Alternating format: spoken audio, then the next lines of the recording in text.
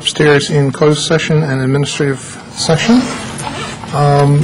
So we are to the first item on our agenda, which is a brief agenda scheduling update. There are no changes to this evening's agenda. On upcoming agendas, next Monday, the 11th, we're scheduled to have a first reading ordinance amending the administrative regulations and a second reading ordinance amending the Tacoma Park Code to provide for adoption of administrative regulations for use of public space and public buildings. And we are also scheduled tentatively to have work session discussions on the award of a contract for solar power installation through a power purchase agreement. And we will have we're scheduled to have, if it's necessary after tonight, a continuing discussion from this evening's work session item on City Council interaction with city committees. The following Monday, the 18th, we have a presentation from the Board of Elections. And the following Monday, the 25th, a presentation from the Tacoma Junction Task Force. So that's just a couple of the items coming up on future agendas. The next item on our agenda is public comment period. And if anybody wants to comment on anything that is not on our agenda this evening in the presentation and work session item, that would take comments now, but the special session items, we would take comments during the special session. So that would just be on the submission of legislative action requests and the consent agenda. So anything else that is on the agenda this evening or anything not on the agenda. And if you'd like to come to the podium and identify yourself, and please keep your comments to 3 minutes. Welcome. Hi, good evening. My name is Tuebo. I'm a resident of Ward 4. I came here to share the excitement I had organizing a public event at downtown Silver Spring on the 25th of June. I'm proud to say over 10,000 people at the count of the Montgomery County Police attended the event, even though I thought it was about 12. It was a full day packed, a 5-hour cultural event. About 70 participants took place in the event, including 15 we invited from Ethiopia, who were very delighted by the response and the excitement. And the people who came had a good time, stayed behind. Most of the businesses in downtown Silver Spring, including the Ethiopian businesses, were packed. We did a little survey to kind of figure out how much money we brought to the area, about $300,000 to $500,000. We were very delighted, and I know we sent the invitation a bit late. We're very pleased to have Councilman Terry Simmons and Councilman Fer Schultz attended, and next year we're planning a 2-day event. I'm going to mark your calendar way ahead of time so that you won't miss it. So I'm just here. Oh, another thing. Our media partner, a Silver Spring-based broadcasting station, recorded the program and broadcasted it worldwide live about 4 times. So we put Silver Spring on the map, on the global map. 8 million people watched the program about 3 times.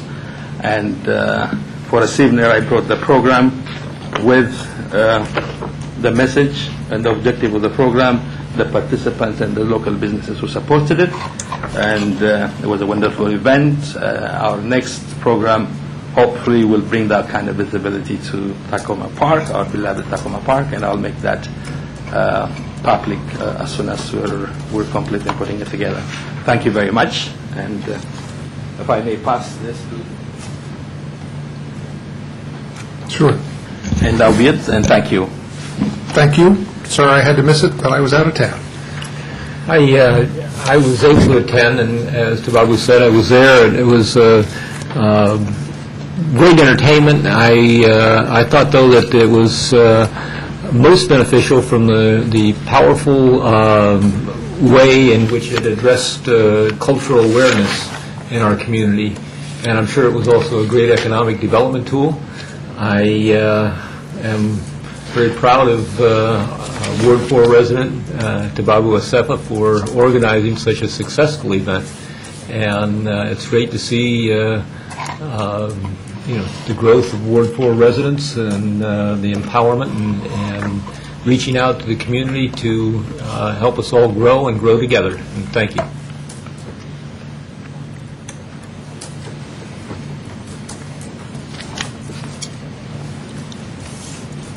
Hi, I'm Ann Hollander. I'm a Ward 5 resident, and I'm the co-chair of the Washington Adventist Hospital Land Use Committee.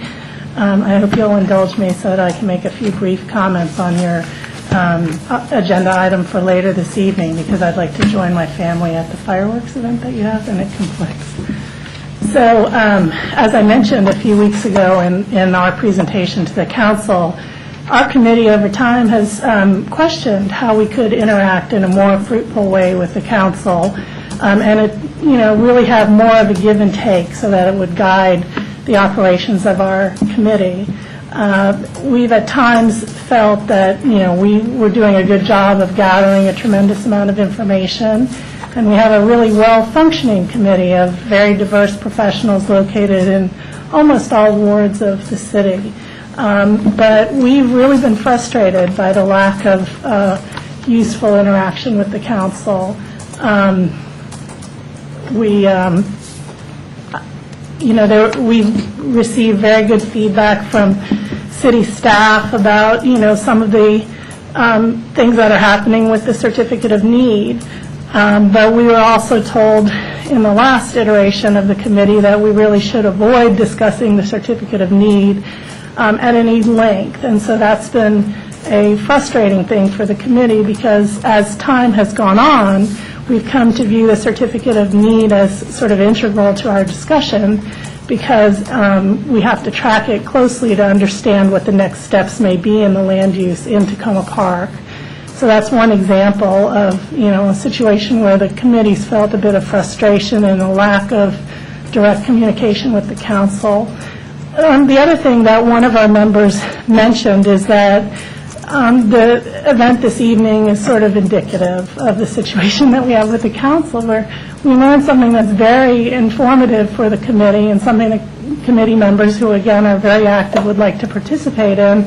But we learned it very late. I received notice when I was out of town over the weekend, and it was difficult to scramble to make any comments to you this evening, where you guys had suggested that, the comments of our committee would be useful to your discussion. Our committee's not even scheduled to meet until the 19th again, so we really won't be able to provide you with useful feedback. So, we're available to discuss anything you'd like, and I think the questions that are in your work session guidelines are very good ones that you should consider, and, just let us know if there's anything we can contribute to the process. Thanks, we appreciate it, and we know we need these discussions, and I know that staff apologizes for getting the notice out to the committees late. Yeah, I understand that, and I had a discussion with the staff earlier today about that, so I appreciate that. But these are really things that probably could be planned farther in advance so that the committees would really be able to provide you with genuinely useful feedback. And we'll accommodate that, and we look forward to it. Great, thank you very much. Thanks.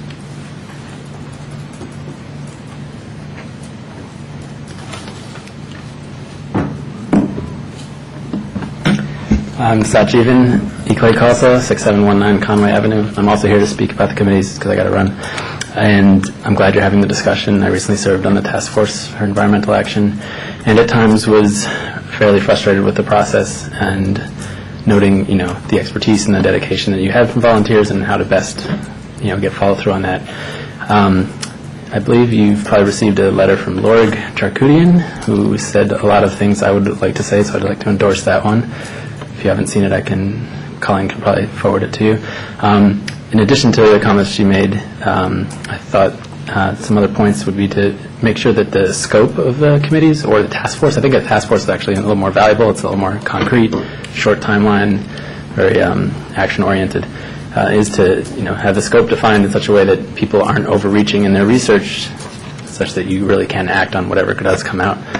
With the environmental task force, we did a 1 year, a 5 year, kind of 10-year kinds of plans, and right now I'm glad to see some of the outcomes we've done so far, but it took almost a year to get some of them started. So I'm glad you're doing the discussion, and hope you guys listen to all the feedback you get from the committees. Thank you. Thank you. Anybody else?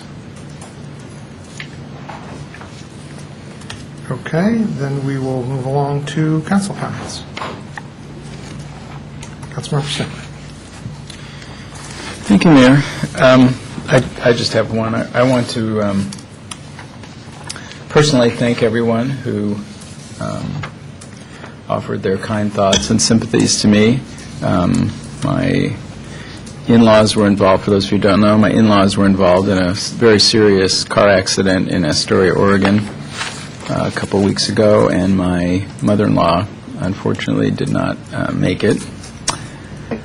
And I really wanted to say how grateful I am for the support in the community and the city staff, as well as other people who have offered their condolences. It's very, very comforting to me and the family. Thank you. Councilmember Wright. I do want to say on the work session tonight about the council committees, this is just the beginning of the discussion, so I appreciate the comments that we received tonight. And the nice thing about the work session is that it's not we're not voting on anything, and we have opportunity for future input as well. I do apologize that we got the information out late. The second thing I just want to check in on is whether we've heard anything from Pepco regarding the poles installation in the Penn neighborhood. I know we've been kind of trying to figure out, what their timeline is for completing that task, so we can then pester the other utilities to move their stuff. I'm going off memory here, Councilmember Rice. I'll take a look at the email Daryl had sent me tomorrow. Wish I had better news. Obviously, Pepco doesn't control what the other utilities do, and so they're still sort of in a queue waiting for the other utilities to do their thing. But Pepco's saying that they're completed with their work now? Is my that sense is that they're largely complete. Like I said, I'd like to just refresh my memory tomorrow. But what I can do is check that email tomorrow and then see if there's contacts we can give you, maybe at some of the other utilities, and see if you can bring some political pressure to bear. Happy to do that. And then the second thing is just to give people an update on Washington Gas. I know in the Penn neighborhood, people are very concerned about when that project's happening. We're still waiting for the final schedule from Washington Gas, and Daryl and other members of the city staff are going to have a work plan implementation meeting with them, and then a regular check-in meeting. And we will continue, the city will continue to post the information that we get to the city webpage that's been created for this topic area. Councilmember Schultz. Several things. I think Tavabo. Oh, he's still here. Good. I enjoyed attending the Ethiopian Festival in Silver Spring, and I went there with the understanding that this was the so-called first annual, and I found myself amazed and utterly surprised by the numbers of people that were who were attending for a first-time event. That obviously you could tell that it was a first time, and it was you're trying things out. But from just the sheer attendance, it was incredible, and I just want to extend my congratulations to you. I know these things are an enormous amount of work, and I agree that next year it's the sort of thing that can do nothing but get bigger. So it may be that you'll outgrow that section of Ellsworth Street, I would imagine, and have to move it somewhere else. But so I just wanted to congratulate you on that. I did want to mention that a couple of weeks ago I learned some information from the county council member Nancy Florine that the state is planning to build at the intersection of University and New Hampshire what I call a bus transfer station there. I guess that's not the actual technical name for it. Transit Center. Yeah. Transit Center, and it's had been held up by negotiations between the state and the owner of the real estate there. There was some disagreement over the pricing of the land. But anyway, I'm told that has been completed, that the property has exchanged hands, and that the construction on that project should begin at some point. I have no idea when that would be, but probably sooner than later. This is something that probably we had hoped to see get under construction probably a year ago. 100% of the money for it comes from the federal government through a Tiger grant, and it's going to be built on the space that is currently occupied by the Taco Bell. So that's just a heads up for people who ride buses through that part of Tacoma Park. And also, with regard to the comments made about the notification on today's work session, I just want to reiterate what Councilmember, what the mayor and Councilmember Wright just said, is that I consider this to be a very important subject. I've given it a lot of thought. I'm looking forward to this discussion, and I think we should take our time with it and make sure that we do get a lot of input from our members of our various statutory committees and task forces and commissions. So this is not something we need to rush, but we certainly do need to get started. I also have a question for the Department of Public Works. A couple months ago, the traffic circle newly installed up at Kirkland and Kennewick was damaged. A lot of the plant life was decimated by a very large tractor trailer that decided that it wanted to go across the traffic circle rather than around it, and destroyed an awful lot of it.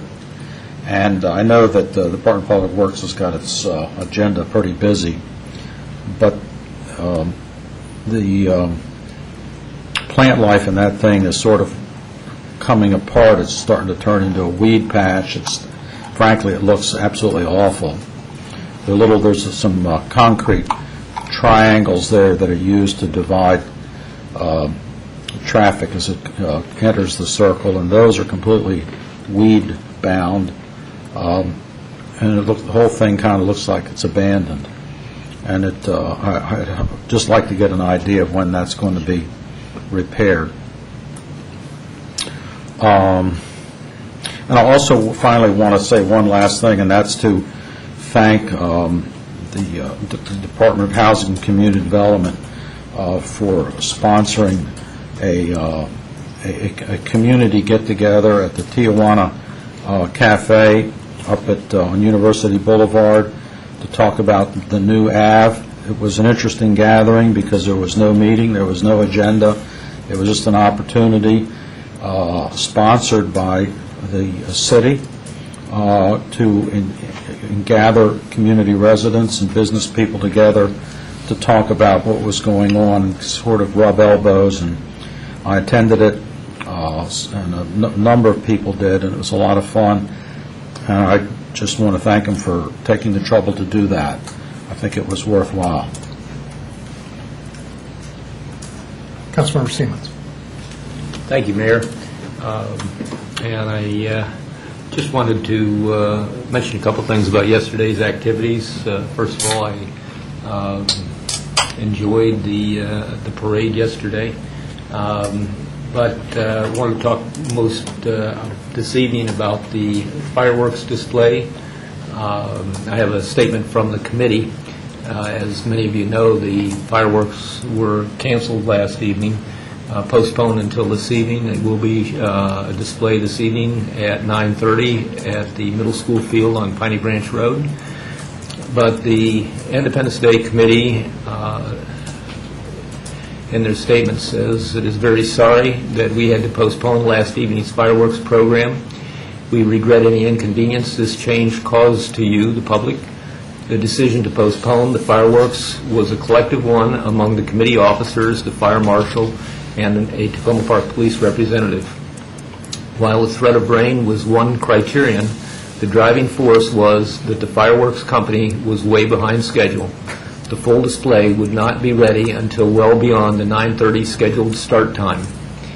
We felt it was best to not have the crowd wait so long, especially given the weather. Our MC announced the fireworks display postponement between 9 and 9:15 p.m. The committee members are sick about this error and are taking steps to minimize a recurrence. We have scheduled this year's fireworks display, as I said earlier, at 9:30 this evening at the Tacoma Park Middle School. I'd also like to thank City Manager Barb Matthews and especially Chief Rakucci for the extra effort that this has caused them, and thanking them for the stepping to the plate and helping us out through this difficult situation.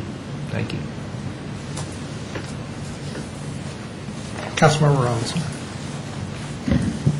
I know that we're going to talk about the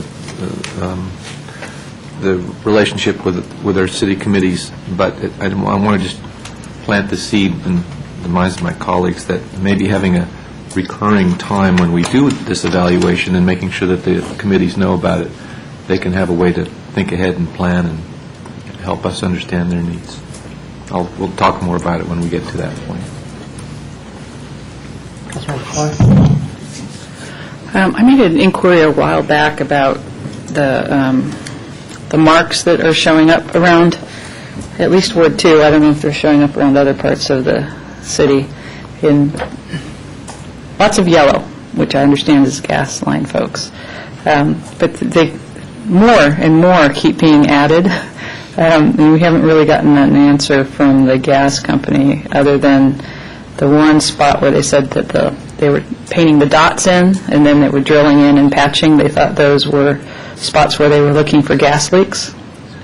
But there are other things that they're not dots. They're like strips going into people's yards. And I don't think we've ever gotten an answer to the folks at, I think it's 7110 Central, about what's going on through their yard, because I think maybe they have all three colors in their yard that's actually not in the public right-of-way but up into their yard. And I've seen it in a couple other places. So I don't know what's happening, but it would be good to know before it happens. And I understand that it could be, private entities doing things. I've just had the experience of working on the sewer line at my house, and I have painted lines across my yard, and it did in fact end up involving my neighbor because we have a shared connection, but that can't be what's happening. Not everybody in the city's, having their sewer line and water line replaced. So if we could figure out what that is so we could inform people, people would like to hear about that. I don't know if the other council members know this or not, but there was a dog that was hit and killed in our neighborhood at, I think it's at Prince George's and Circle, which is one of the areas where there was a toddler that was hit, I think, in the 30 days prior to that, or came close to being, no, I think that they get bumped by the car was the deal. So everyone was okay. But the dog is not okay. The dog is not coming back. And the neighbors would like to revisit the issue around the sidewalk there. I think that's in that stretch. I'm not exactly sure if it's the same exact, but I think that's in the stretch where they'd like to have that one piece of sidewalk that is missing along Prince George's Avenue filled in. And then they'd also like to talk about some of the bigger traffic calming issues, because they have the issue that people blow through all the stop signs. They come down Prince George's Avenue and they, come to a slow stop at Elm Avenue and roll on through, and then they blow the stop signs all the way down Prince George's out to New Hampshire Avenue as they cut through the neighborhood. The police responded and said that they would do some intermittent enforcement there, hotspot enforcement like they do in other areas, but it seems like it's a significant and ongoing challenge for the cut-through traffic, and that's in the Saska area, but there's also kind of an active subgroup there, Forest Park. They're very engaged in and interested in doing something with that, so we should talk about how to make that happen. And the last thing is, I very much enjoyed the 4th of July parade and festivities. It's always fun to get to see everybody in their festive outfits and the different costumes and cars and everything like that. And I appreciate all the people who work together to make that activity happen for the city and all those volunteers. So thank you very much. I'd also like to thank the committee and all the volunteers who worked to put on the festivities for the 4th. I think that everything was going very well yesterday, and I'm sorry that there were the difficulties with the fireworks. But I think the parade was quite enjoyable, and I think it was longer this year than it has been in the past, since everybody acknowledged that it was going down to the Franklin on Maple Avenue, and I think most of us actually got down there this year. Right. And enjoyed seeing all the people in that section of the parade that usually gets cut off when everybody stops at the reviewing stand. I think we also have to thank them. If they're going to get the blame for the fireworks thing they really had no control over, we can thank them for the weather. We have to thank you for the weather not being too hot. So. I also wanted to note that I was sorry to miss our last meeting, which was 2 weeks ago, and I appreciate Councilmember Snipper taking over as Mayor Pro Tem and running the meeting. That was the first meeting that I've missed since I've been mayor, and I think it may be the third meeting that I've missed in 18 years. But I had a good time at a family wedding in Florida. And then last week the council was at the Maryland Municipal League convention, and there were a couple of nice things that happened there. I was elected president of the Maryland Mayors Association, so I will be leading that organization this year. And I was also named by the president of MML to be the new chair of the MML Legislative Committee, which will be receiving the requests that we'll be discussing later in the meeting from all the municipalities for the legislative action requests. And so I look forward to leading that effort of the municipalities in Annapolis this year. I was also joined on the board of directors by our city manager, Barb Matthews, who is the new president of the Maryland City County Managers Association, and therefore represents them on the board of the Maryland Municipal League. So congratulations to her. And I also just wanted to note that there was some discussion at the Montgomery chapter meeting dinner in Ocean City with representatives from the county about next steps for the tax duplication task force and possible next steps for ways to deal with that, either in the present format or a different format. And there was some agreement to press ahead and try and get the task force activities wrapped up, and then have a different discussion about other possible ways to deal with tax duplication, so that some of those efforts did get a little bit farther along in Ocean City. And that's all I've got. So we'll move to the city manager's comments. Just one item this evening. I did want to just follow up on the mayor's comments about the revenue sharing task force. About 2 weeks ago, I guess I talked to Kathleen Boucher of the county executive's office about how to move the report forward and get it done. With everybody's summer schedules, it looks like we won't be able to meet until early September, but we do have a meeting date between both the county and the municipalities, and we're working on getting a second and hopefully final meeting date sometime in early October. So my hope is that we will wrap up the report and get that to the county executive sometime in the fall. Good. We'll move to our next agenda item, which is a presentation and work session on the applicant's report to the Board of License Commissioners to expand restaurant Come to Africa at 6834 New Hampshire Avenue. So I guess... I can start it off. I'll just mention that they have a slightly updated PowerPoint presentation, so we're just swapping that out. Okay. The Come to Africa restaurant is located at 6834 New Hampshire Avenue, and it has an opportunity to expand into an adjacent space. In order to serve alcoholic beverages in the larger space, they've gone to the Montgomery County Board of License Commissioners for approval for that adjustment. The City of Tacoma Park asked the Board of License Commissioners to hold off on a decision to give an opportunity for the applicant to address the City Council and explain the proposal. The owner, Alphonse Ate, I hope I said that right, is here this evening and will be making a presentation in just a moment. The copy of his earlier presentation is attached, as well as some information from the police department and copies of the letters that were sent by the police department and the City Council to the Board of License Commissioners. On next Monday, July 11th, if you wish to move forward with a resolution concerning this request, there would be that resolution would be considered and the public could testify at that time on the resolution. You could choose to communicate to the Board of License Commissioners if you endorse the idea of the alteration of the alcoholic beverage license, if you wish to oppose that change, or if you wish to take no official comment and leave the decision up to the Board of License Commissioners. The Board of License Commissioners does make the final decision on this type of a request. In just a moment, we'll have Mr. Ate present his information, and the police chief is here, and I can answer some questions about the alcoholic beverage process. But essentially, the license commissioners do look at the kind of floor layout and space that an alcoholic beverage license supports, and that's the issue that's before them on this request.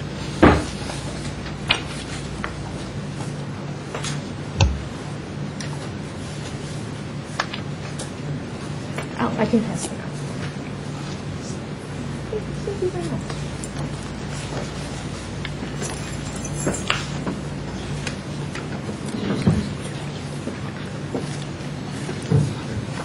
Thank you.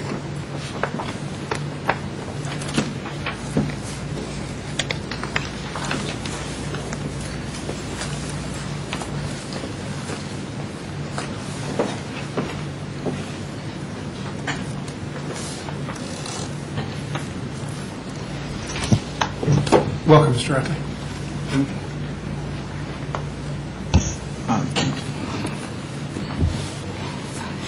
I'm not used to using glasses, but I'm trying my best. I use them only when I want to read.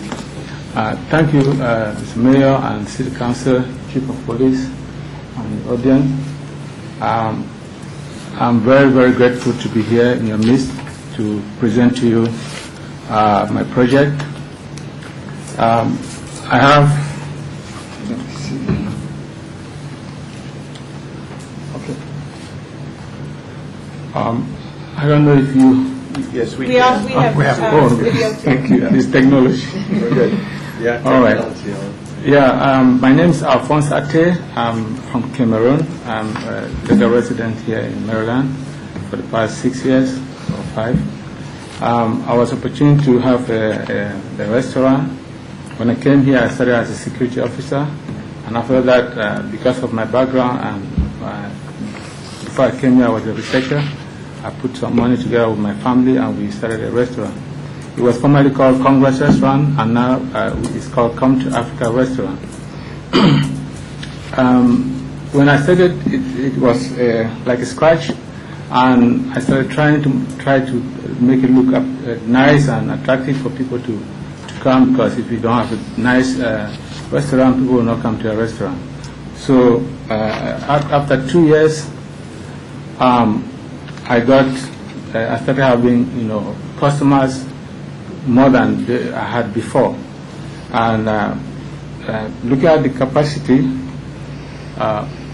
if I have to follow the PowerPoint, the first page is an overview or a synopsis of why I'm here.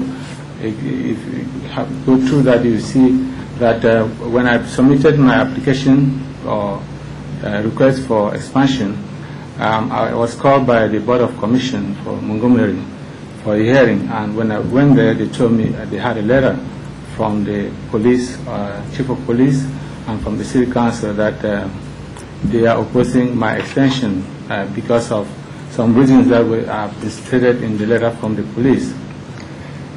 So, before I go into that, I would like to let you see the location of the restaurant. Maybe some of you have been passing by, but you don't know where the restaurant is. It's on New Hampshire Avenue, just after East-West Highway, going towards DC, opposite Shoppers. And on the screen, you see two shops. One is Come to Africa, and on the other side is one-stop shop. That's the shop which is vacant, and we share a common wall. So it's possible from due to the permission from having got permission from the landlord, it's possible for me to make an expansion so that I can have adequate space. So I have the landlord here. He came to represent their father, who is actually the landlord. They are here to represent them. So this is the frontage you can see also. This picture is trying to give you an idea of how the location is. The residence that I have in front, on the side, and so on.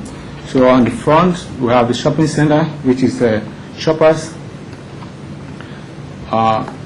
Across, you have Wendy's, we have Shoppers, and on the left, we have residential areas, about just 2 or 3 buildings, homeowners that are on the far left, and then on the far right. This behind we have a forest. You can see from your screen there's forest. All right. So coming to why I want to extend the restaurant, make this extension, is actually to give Come to Africa a new face. And I say new face, try to change the look of it, make it more appealing for customers and convenient for customers to be able to come and eat and have a bit of relaxation after the stress that they have gone through in their work. So my main area of concern is the kitchen and the restroom. And the restroom actually is one of the area which is very sensitive here, because I have 2 restrooms. My capacity is 99. I have 2 restrooms, and sometimes I have patrons who come and stay on the line just to use the restroom. You could see them frustrated at times just because somebody is in the restroom and he cannot come out. For the ladies, you have just one. You can have about 4 ladies waiting just to go to the restroom. So this is actually a problem for me. I really acknowledge that it's a problem. And that could explain why some people, due to the urgent urge that they have, they cannot get in, they are tempted to go out. And that could explain why a couple of times the police have either caught somebody using the parking lot as a restroom, which is not good. So I'm looking forward to address this problem following the expansion. And then another area of concern is the kitchen. Now, the kitchen is just as I got it, because you get a new place, that's what you get. It's the smallest I've ever seen around. And it makes it difficult for us to serve food if people give their orders, it takes a hell of a time, maybe 1 hour sometimes to just serve 2-3 customers because of the smallness of the kitchen, and that is really an issue. It makes some customers get discouraged and leave, and it doesn't give us our goal of selling more food than alcohol, than alcohol beverage. And the one area of concern is the security. I'm doing all of my best to make sure we have good security on site. And as you will see along the line, when we go to the area where I have pictures, I already have put in place good security. I've already gotten police officers to keep guard during weekends, so that we should limit incidents that can, that occurs in the restaurant and its surroundings. All right. So on this slide we have the impact. Like I said, if the restaurant is big enough, we have clients who will come and they will have space to sit, and that will encourage them to eat. Sometimes I have customers, they say, where can we sit? They want to order food. Then they don't have a place to sit because the place is so small, and they have to stand. At the stand, they'll be forced to drink instead of eating. So if we have enough seats, people can comfortably sit down and eat while others are on the floor enjoying themselves. They can sit and eat. And that also will help to avoid people going out to loiter on the parking lot, because they have a place to sit. They won't be, they won't want to be going out every minute. So this expansion will give us an increase in food sales, in the sense that we are able to have enough space, adequate space to produce food very quickly for our customers, and make them have shorten the time they have to wait. Otherwise, they will leave before we ever get food ready. So, looking at the restroom, like I said, a bigger restroom with the space we have adjacent now, we plan to make, instead of 2 restrooms that we have, we plan to have about 5 for men, 5 restrooms for men, and 4 for ladies. If I have that, I won't have any excuse if somebody go out, because there will be enough space, enough opportunity for everybody who wants to use the restroom to use it. They will not be standing on the line anymore, waiting to use the restroom, and some going out. And now, one other concern that the chief raised was that of neighbors. He said residents, our activity could affect the residents. Based on that, I tried to go around before coming here, try to make a survey. I visited almost all the neighbors in our shopping center and the residents. When I say all, there's one big residential area where I interviewed two residents there, and both of them said, oh, they don't have a problem with me having an extension, because they've not had any incidents that relates to my business, and they haven't gotten much of a complaint. On this survey, this was one of the surveys I did during one of the weekends, Monday through Fridays. I just, at one point in the night, I stopped all the activity. I said, okay, now I want to find out your opinion. To your opinion, do you think our restroom is adequate or not? And the response I got was, out of about 225 patrons, 150 said our restroom is inadequate. 31 said it's adequate, and 44 were neutral. We just did that with a rough estimate, count of hands. So this actually gives us the solutions that we got for restroom. Creation of large restroom, good restroom facilities will avoid people going out, and then the presence of a police officer every weekend is going to deter some people who want to come out to use the restroom, because we tell them, if anybody comes to use the restroom, arrest them and give them whatever sanction that is needed or that is required by the law. And based on that, the police is going around every 30 minutes, making sure that nobody is loitering on the parking lot or doing anything out of normal. And this is just what we have as our restroom situation right now.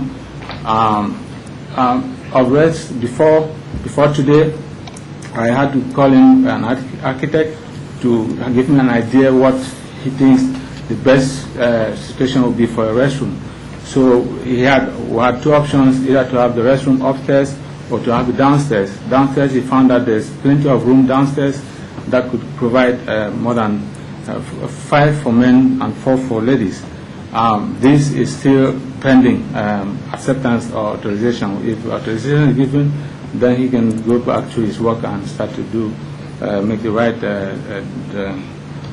paperwork. Now, this is a scenario in my kitchen. Just 2 workers in the kitchen, and this is the only way through to where you have the microwave and all that. So if one is doing something this way, and there's no way for somebody to pass.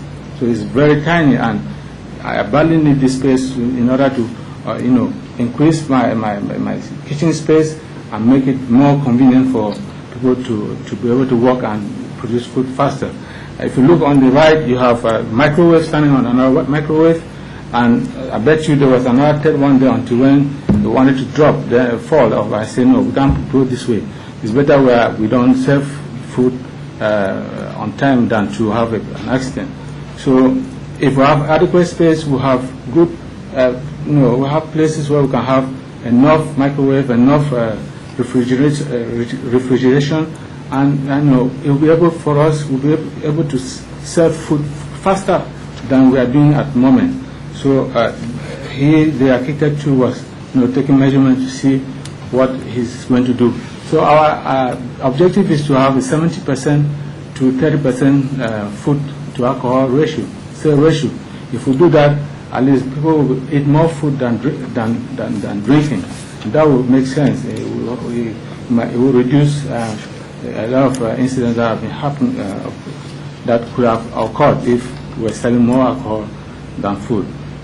So all this goes to support that point. And if we are able to have a larger kitchen, we can augment our menu to include so many other food items that will increase the choices that the customers have. Right now we are limited because our choices are very narrow due to the space we have. We don't have enough refrigeration. We don't have enough, storage as far as the kitchen is concerned. So we cannot keep a good variety of food. So some people come, they go because they don't have what they need, what they want to, they would have loved to eat. So a bigger kitchen will have more dishes, and we can serve more food than we expect if we, based on what we have now. What we have now is really limiting us from serving a customer. And this is what we plan. We plan to have breakfast, plan to have lunch. There's no magic. We cannot do this except we have an extension where we can have proper storage facilities that can give hygienic food, for customers. That way we can start having sales from the morning. Before evening, late in the evening, we can have some revenue that we could, encourage us not to stay to wait for late comers. That is one of the objectives of increasing the kitchen. All this goes to reduce alcohol sales and boost food sales so that we could get revenue, and then we reduce the quantity of alcohol that we're selling, which is, I think, something. So our current menu is just what we are saying now, and it's like I said, it's even on this menu, we just have about 4 or 5 that we can provide because of the space that we have. Then let me go to the next step. Now for security, I try to do my best. I invest the highest in security because I know it's the number one priority. Right now I have security officers every weekend, people who when you see, they are there because they want to maintain peace. And no matter what age you are, when you come, they search you up and down before you get in, so that they are sure you don't have anything dangerous on you. That way, give customers, patrons, the confidence to come to the place. And like you see, this is last weekend. I started having park police on site, and I'll be having them as far as I'm functioning. I do my best to maintain them, and I'm always willing to have the best security, whatever, to be able to address the problem of incidents, so that, like the chief said, the Takoma police is overworked, so we don't want to add more burden on them. That's why I want take security as my priority in that.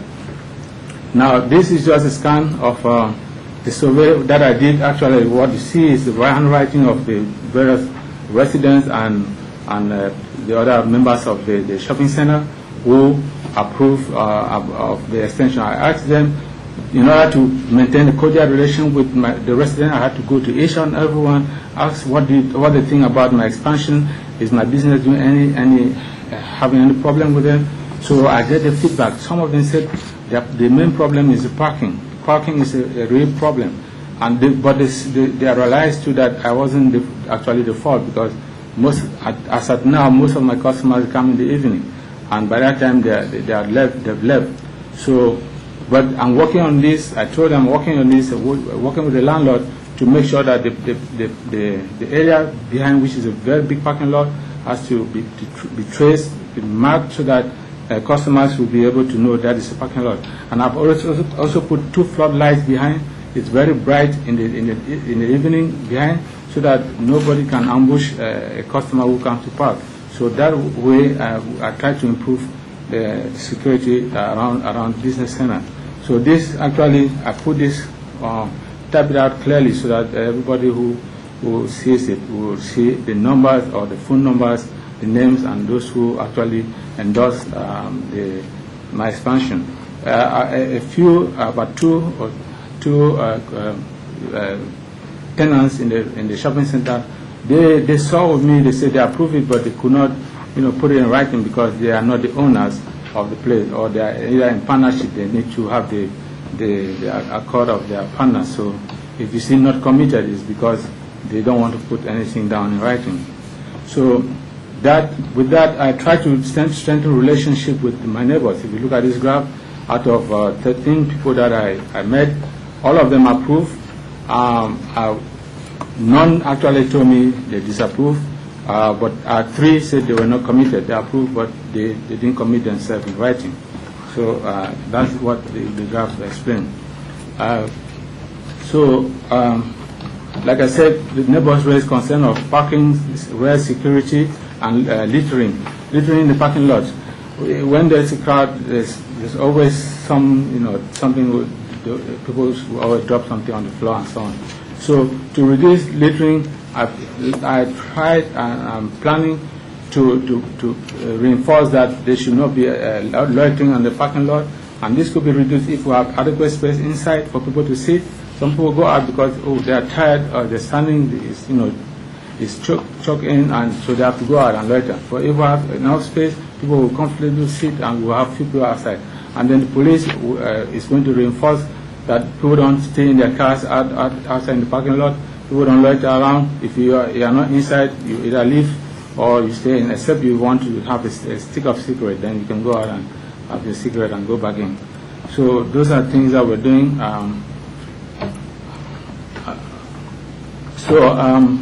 Coming to my conclusion, I would rather say that the main objective, like I said, of having the expansion is actually to reduce some of these problems that we've been having. Right now, at a capacity of 99, if we have just 80 people in that place, is in a way that somebody just going to the restroom will bump into somebody, and once you bump into somebody, that's something. They start querying and this and that. A lot of incidents have occurred just because somebody said, this person touched me when he was about to pass. The person I was just passing to the restroom, and had to push, and that's one of the area of concern. And then if we can have a larger kitchen, I bet you we'll sell more food than we were doing now, and that will help reduce the incidents due to people having more alcohol than food. And apart from that, the economic impact cannot be overemphasized, because I'll definitely have a larger crew. I'll employ 2 or 3 times the workforce that I have now, and that is going to boost the economic. And like everybody knows, this country is really small business are what makes this country great. And I think that with this I have exhausted what I think I can do, except I can have some advice or recommendations to that. Thank you, sir. Thanks very much. We're going to hear from the police chief next. Sure, police chief.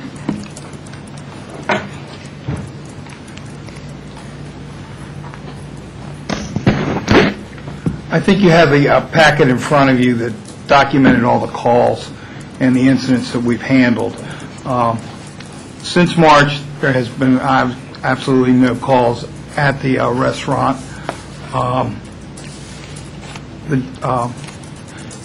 this contingent here came in and saw me before we had the council meeting a couple weeks ago and made this presentation to me. I will tell you it's one of the better presentations I've ever had made from a place that was under investigation that we've had problems with. It does address the issues we've raised. Obviously, there have been problems there. We went back, and I've given you everything I've got, but since March, there has been no incidents at the restaurant.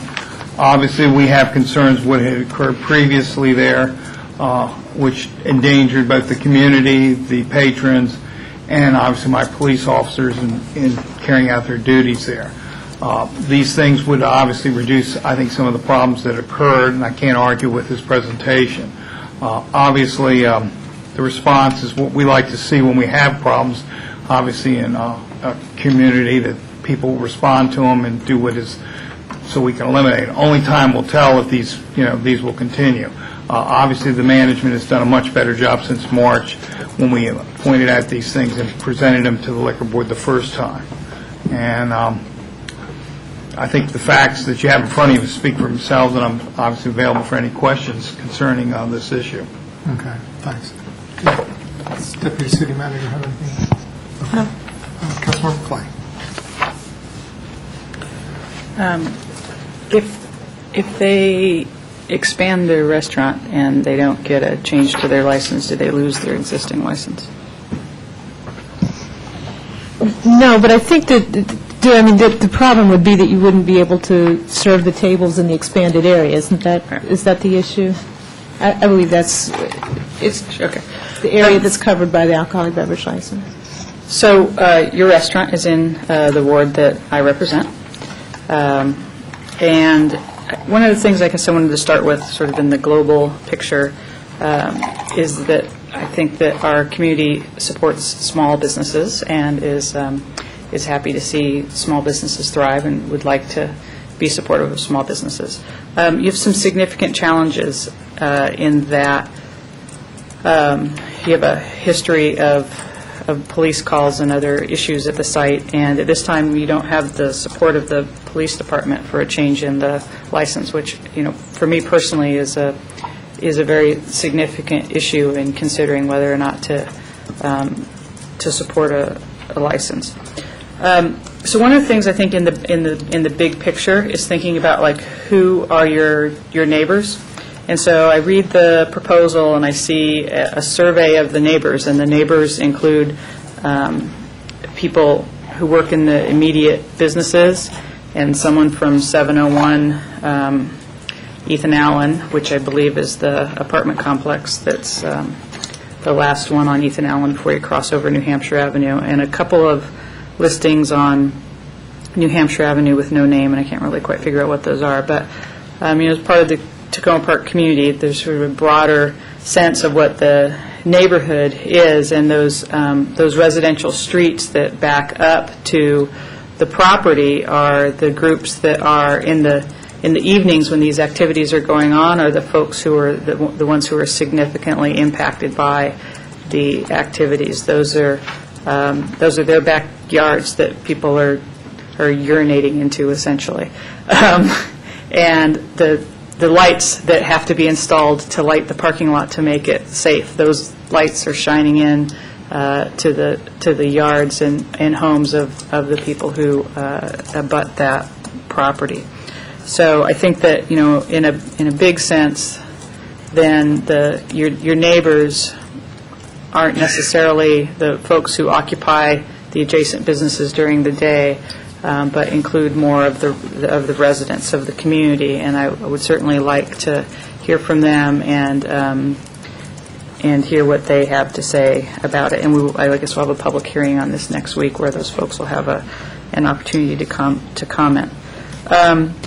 So also in the big picture, it seems like what's happening now is that the exterior of the restaurant is essentially being used as restaurant space, and I think that's a part of the challenge. People going outside to smoke, and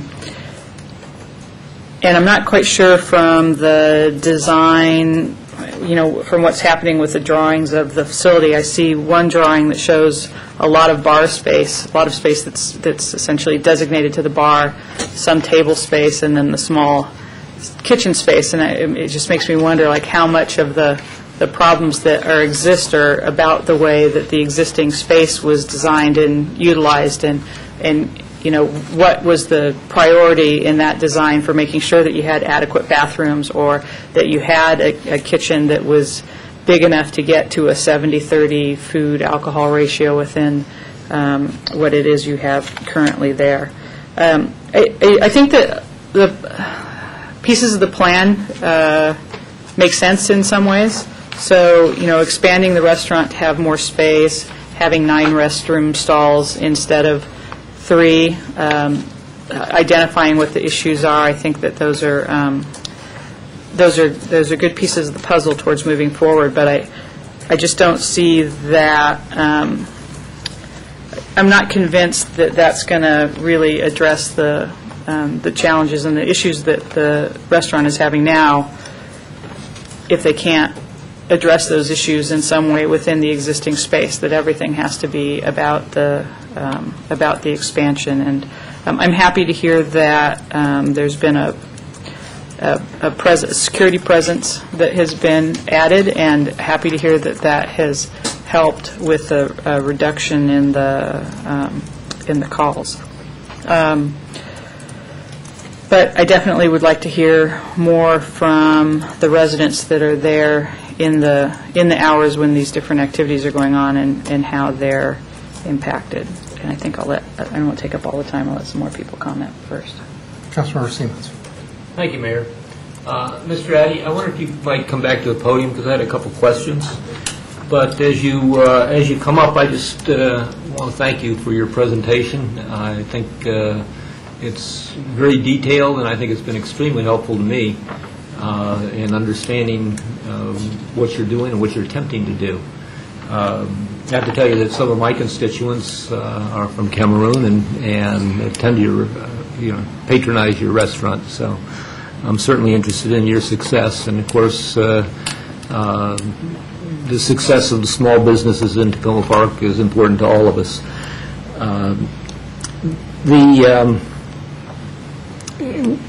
I've never been to your restaurant, and I apologize for that. I probably should have tried to attend and patronize the businesses in Tacoma Park. What hours are you open? Okay. Officially, I have for the beverage, in order to sell alcohol, I have Monday to Thursdays from 10 o'clock to 1 a.m. for me to serve alcohol. Fridays from 10 a.m. to 2 a.m. for me to serve alcohol. That's Friday and Saturday. And Sundays from 10 a.m. to 1 a.m. for me to sell alcohol. But I can operate if I'm selling food, I can operate up to 4. If I'm selling food, not alcohol. You can operate up to 4. Up to 4 a.m.? 4 a.m., yes, if I'm selling food.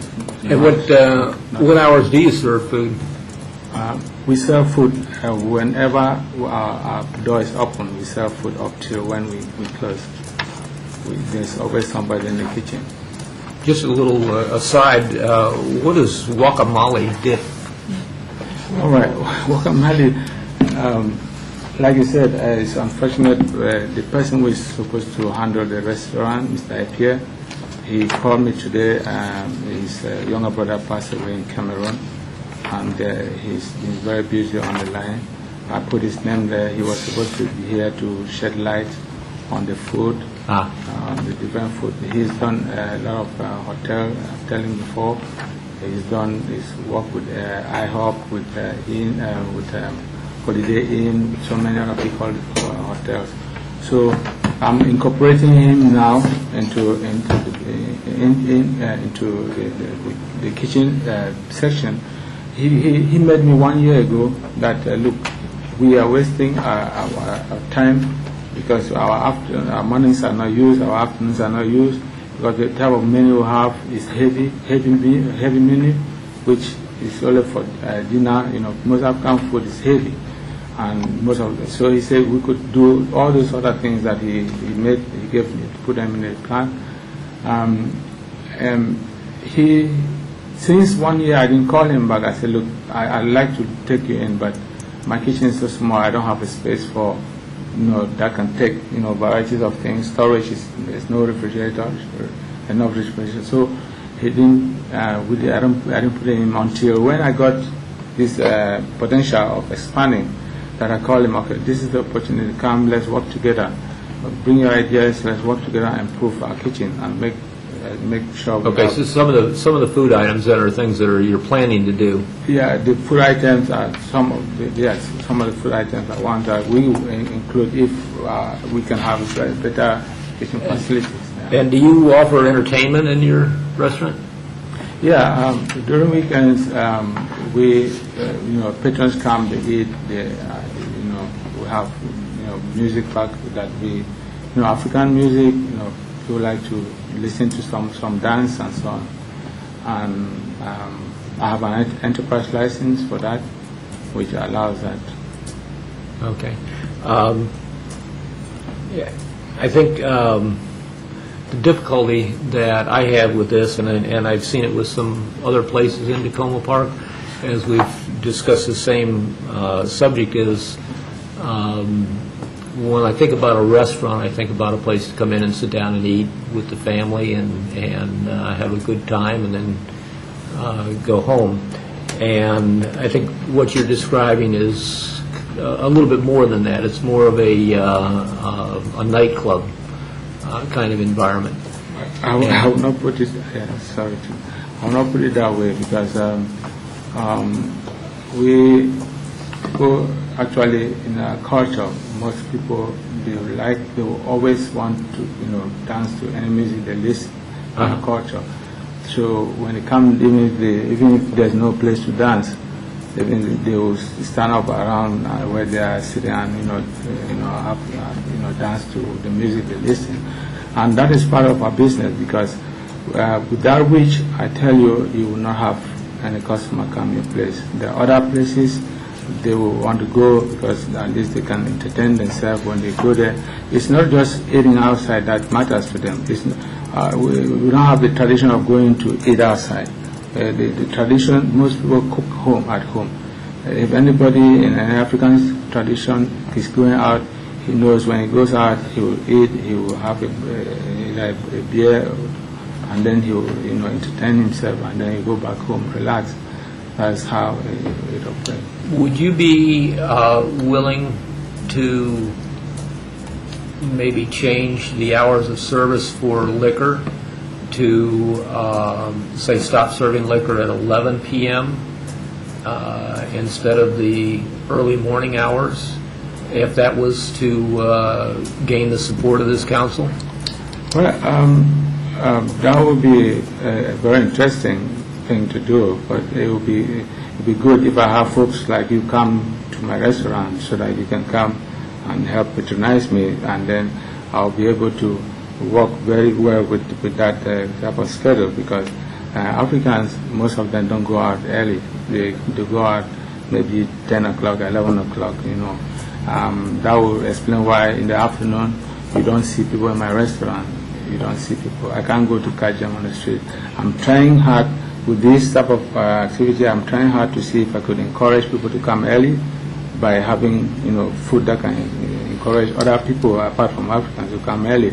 If they do that, and I have a good I could have business in the morning and in the evening, and it's doing well. I wouldn't mind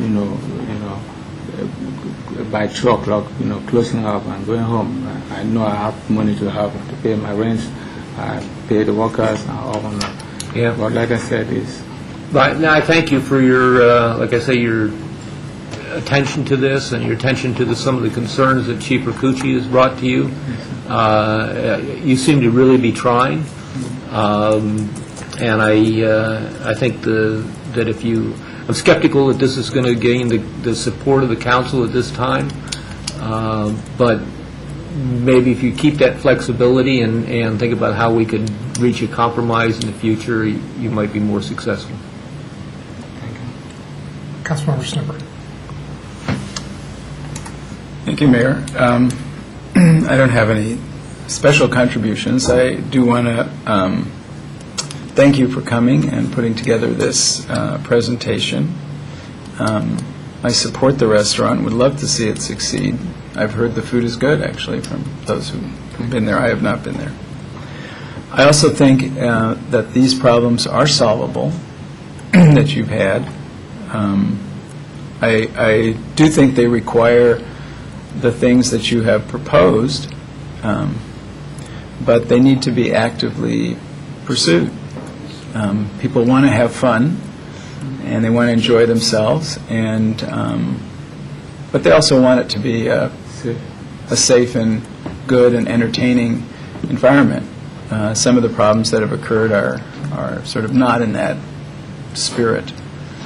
And as the chief indicated, you have not had any calls in the last little while, which I think is a great sign of your efforts to address these issues. I would actually, unlike some of my fellow council members, I would support giving you approval with the proviso that the city is very active in preventing problems. And if it were to be approved and you did the expansion and you still had problems, then the city would actually be very active in dealing with those. I'll stop there. Yeah. Councilmember Robinson. Hi. How loud is the music at night?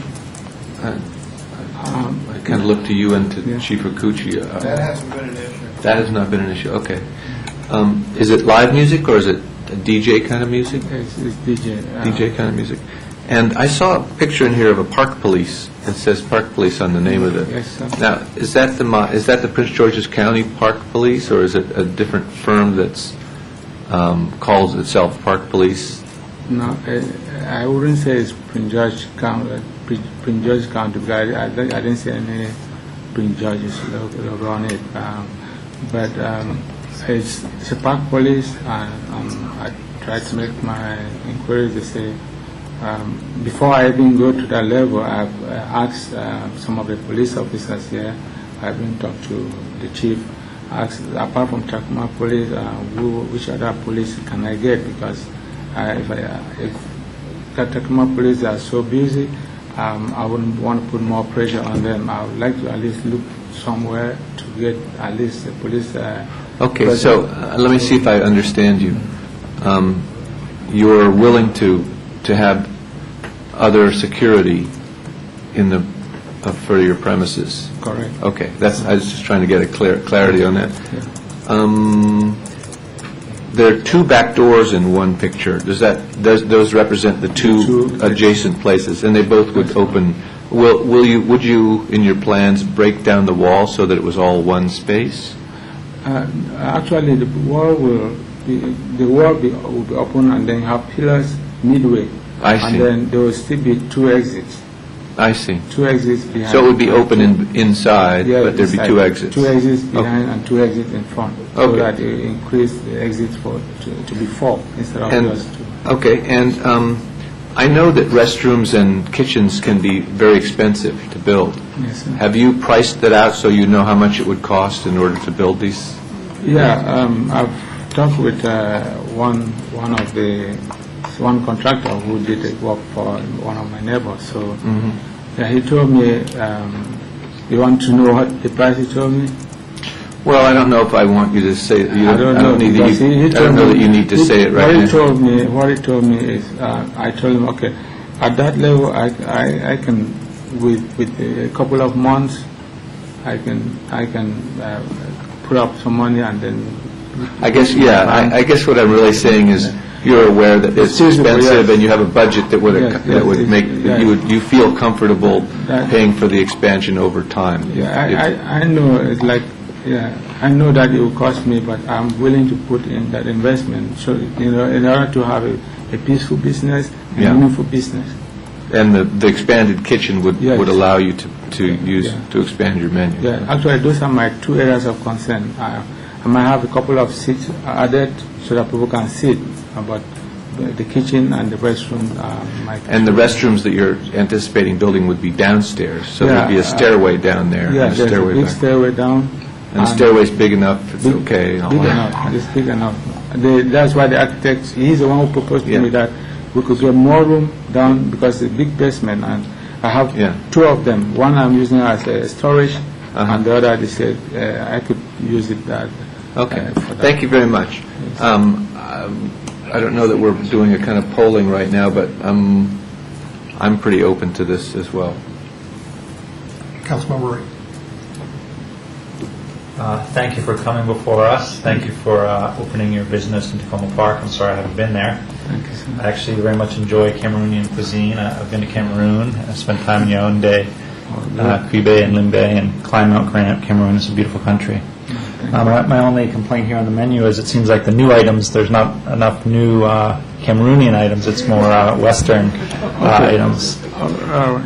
Okay, yeah, you're right. You see, like I said, a lot of Africans, they tend to come out in the evening. So, but right now we have a mixed crowd. It's not just Africans that come. We have Americans too who come. Some of them want to eat something different. They don't want to eat something which they don't know entirely. So we could add that to be able to, they say variety is the spice of life. When you have variety, you can have, you make sure everybody has something rather than just, stick on one thing that... But we're not really here to discuss the issue is not the cuisine. So I just had a couple quick questions for the city staff and the chief, and then I have a question for you. Chief, based on what you've seen, I know Councilmember Clay said that she didn't think you supported it, but I just want to be clear, based on what you've seen about what's happened since March and what the owners have described to you, where are you in your position about whether you would advise the council on this being a good idea or not to say yay or nay? I know it's not our decision, but what we would recommend to the Montgomery County. I mean, what we have presently, what I showed you in facts, obviously we opposed anything going forward. Like I said, I've done this a lot of years. It's the first time I've seen somebody come up with a plan that does address every issue we raised, and he came in and met us in a very positive atmosphere and manner, which is not what I'm used to seeing when we have these type of issues. I recommended to him that he talk to the neighborhood, like Councilwoman Clay brought up, and pointed out that this was very important to the council and to me to hear from the community, because ultimately we serve the community, and it's important that we have the community support. If all these things go forward, and I explained the security and why we will not provide security in the parking lot, I explained that to him and offered him other agencies that would do this outside of Tacoma Park. The possibility for success is there, but we are going to continue to monitor it, and I would not have any hesitation. I think ultimately it is obviously your decision to recommend to the liquor board. I'm not backing off the letter we've submitted. I think it speaks for itself, and I think only actions will provide both the police department and the council and the community, whether these changes that he recommends, which are very positive, will obviously result in not the problems. The record since March is very interesting to me because we have checked it it's one of my priorities that we keep an eye on what's going on there, and there hasn't been any further problems. I'd be very negative up here tonight, but my recommendation is that all the facts be observed, and I would like to also, like Councilwoman Clay said, I'd like to hear from some of the neighbors to make sure that they are on board if what he's provided here is right. And then what happens if the liquor board were to grant the license and then there's ongoing problems? How hard is it to reverse the decision or remove the license? It's not hard at all. We just go right back to the board, and in my dealings with the board for many years, if you provide evidence that there's obviously continuing problems, they're going to act very quickly.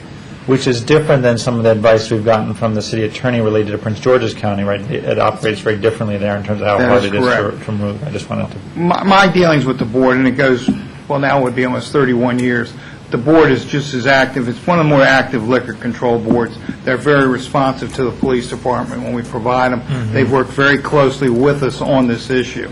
So I find them very responsive, and they take action. And I think this, even though he's brought a lot of positive things, this is going to weigh on them before they make a decision on expansion. Yeah. But I will say, this is one of the better packages I've ever seen in all my years in presenting it. I mean, it is persuasive, and I know it's been persuasive here tonight. Yeah. But obviously the actions speak. We're going to continue to check it, and believe me, if there's a problem, I'm going to bring it back before the council and before the liquor board.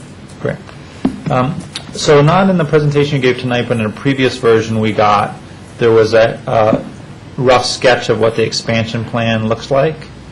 And I don't know if that's still accurate. In that expansion plan, there's actually a significant bar space. And so the thing that I was confused about is if we're looking to increase to a 30-70 ratio of alcohol to food, why we would need an additional bar. Maybe that was the drawing is not what's intended to go for. I'm sorry about that. Actually, the sketch you see is not really my sketch. Maybe I gave the idea somehow about it, but what we're doing is not really expanding the bar. Rather, we'll have one of those serve as a buffet, like we're trying to do. One of it will serve as a buffet where we'll have hot pot. Yeah. And people can come and serve themselves. So that is one of the things we're trying to do. But the thing is, the kitchen will make it twice the size, the bathroom more than twice the size, and then where we have the floor where people dance will not change. We will have but more seats all over for people to sit. We'll have tables and tables for people to sit, so that they can easily sit and they can easily, eat. Some people buy their food and hold it in their hands and eat. It doesn't look that good. So this is kind of where I'm at. I would like to hear more from the actual residents. I would defer to Councilmember Clay on and follow her lead on how supportive she was of this because it's in her ward, and more defer to Councilmember Robinson and Schultz because their wards are closer. I'd be interested in actually seeing you do the expansion. I imagine that the economics work for you to do the expansion without getting an expanded liquor license, and simply to serve alcohol with your existing license in the space that allows that. And then in 6 months or 9 months, if you implement the stuff that you talk about and there's no problems, I think the council would be much more fully supportive with the liquor board. Maybe the economics don't work, but I suspect based on what you talked about in terms of the kitchen being bigger. Yeah, based on what I'm saying, is for me is really I would be counting myself out of business if because all along I've been talking to the landlord. Look, I have a problem of space. I need to to give my customers a comfortable area to sit and eat and drink. So some of these problems that you see people standing outside is not because they want to stay outside, it's because they don't have room to stay in. And when they are outside, it becomes a nuisance. But if we have enough space in, people will be you will love to stay inside rather than stay out. So we eliminate the problem of people loitering out on the parking lot, because sometimes we stop people from entering. I have the police, the security officers, they have the counter. They count when it's 85, 89, when it's getting to 90, they stop. And when they stop them from coming in, they stay at the parking lot, and that makes it a bit noisy. And then the fact that people crash into each other inside the restaurant is one of the main reasons why we have police calls. But once they do that, they start quarreling, and that leads to a fight. We've also had fight twice when two people go into the restroom. They're standing outside for long, and then this guy started hitting the door. Hit the door until the guy inside comes out and starts, why do you do that? And he abused him, and that has led to quarreling until they started fighting and had to go to the police. So it's like if I have to maintain what I have I might have to say, okay, I don't want to be in business because the customers will come and they'll start having these issues, and the police. I know, but if you did the expansion but only serve alcohol in the section where you have the existing license. Councilmember Wright, I'll double check and find out what the Okay. rules are, if that's a So possibility. my I'm general not- perspective is if Councilmember Clay, based on input from the residents, feels comfortable with going forward with the idea that we're going to watch it very closely and that the liquor, we might come back, then I'd be supportive. But if I'm basically where she is on the position. So. Can I say what about the residents? Because like she mentioned, when I went back, I had to talk to, when I say meet the neighbors, it meant those who are selling, those who are in the shopping center as tenants, and those who are off the shopping center. From my presentation, you see that on the front, all our shopping centers, all those people, they are not residential. On my left, No, but the issue is, like in I read the police reports. One of the police reports, an individual ends up at Elm and Ethan Allen. That's a residential neighborhood. There's houses, there's a little apartment complex there. So the nature of these types of issues don't just affect the things that are in immediate proximity or that you could, throw a baseball to or something like that. They spread out. And in the police report, it's very clear that when the incident happens, the person's fleeing from the police and ends up over in the residential neighborhood. So that's why I think there needs to be some discussion with the residents beyond kind of the people who are contiguous or immediate. yeah, I was just talking on that because I didn't limit myself to those who are in the shopping center. I went to the residents who were on my right, on my left, and I spoke to them. And they told me where they don't see any. They have their address there and their accord, and then behind me, actually behind me is the forest. Actually, then on my right, if you are behind, there's the residential complex which is there. I talked to a few people there, and just to say that I try also to reach out to the residents to have a feedback from them what I'm doing. So far, I think all of them have. But it might be better for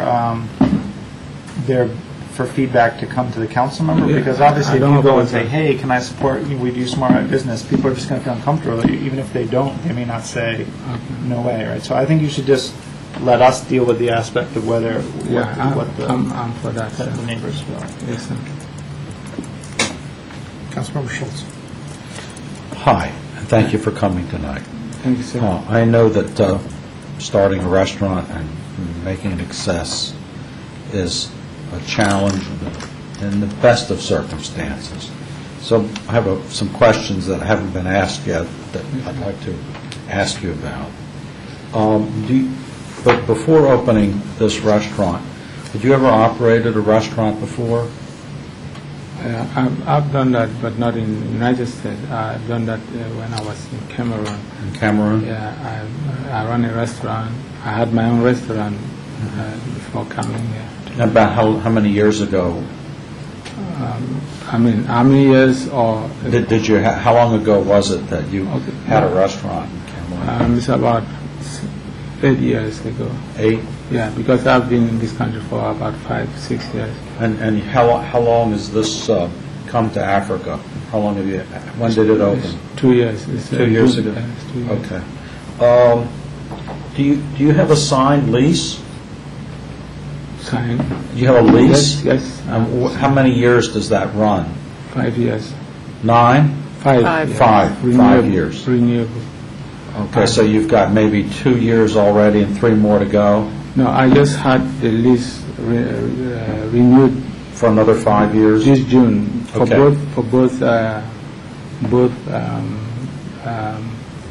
both shops. Both shops. The new shop, I have the lease already for the new So shop. you have a signed lease on the new space? Yes, For 5 years, same as the one for the that I existing have. space? Yes. Okay. One of my concerns is that I worry that you may not have a good handle on what it's going to cost to do what you want to do. I have a background in commercial lending. I've done a lot of lending to restaurants, and I know how complicated it is.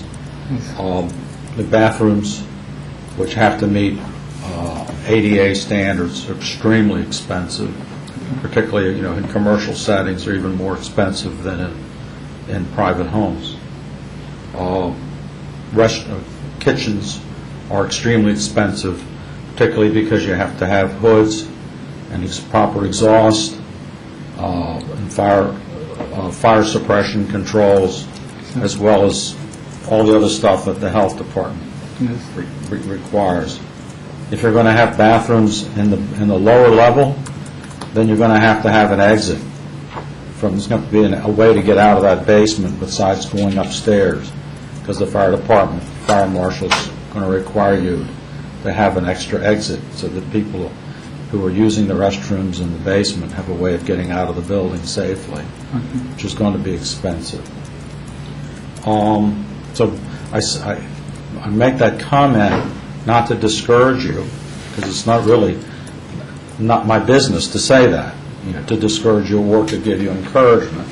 It's just to point out that it can be a real challenge, and to encourage you to make sure that you have an architect, not just a contractor, because to have a contractor come in and tell you that he can build X, Y, and Z doesn't mean that it's going to be built to code. Yes, sir. Or it's going to be designed properly to be safe, to meet the Montgomery County health regulations or the fire department regulations and all that. You really need to have an architect. Architects cost money, but you get what you pay for. Contractors, good ones, can build from what the architect draws.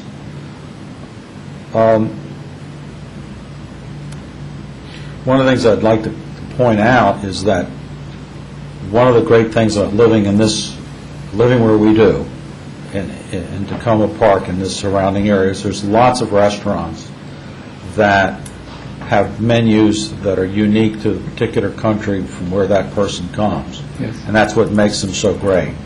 And so that way I encourage you to continue in that way, but just to point out that a lot of these restaurants are very successful in still serving their native kind of foods and cuisine, but managing to do it in a way that is appealing to the people that live in the community, where it's quiet, it's safe, it's clean. So just because it's a Cameroonian-style restaurant has nothing to do with the control that you have. And what I see there, unfortunately, is that you're trying to do too much in too small a space. You're trying to serve food, good quality food. You're serving alcoholic beverages. You're providing DJ music. You want to make space for people to dance. You have people who want to smoke, because that's what they want to do. And of course, they have to do that outside, since the law keeps, they can't do it on the inside. And you've got, it's too crowded. Your restroom's not big enough to handle it, and the kitchen's not big enough. You yourself saying that it's just, you can't, you have people who leave because they can't wait long enough to get the food. That's correct. It's a pretty simple equation. You're trying to do too much in too little space. Your solution, of course, is to expand. Very logical to me that you would want to expand.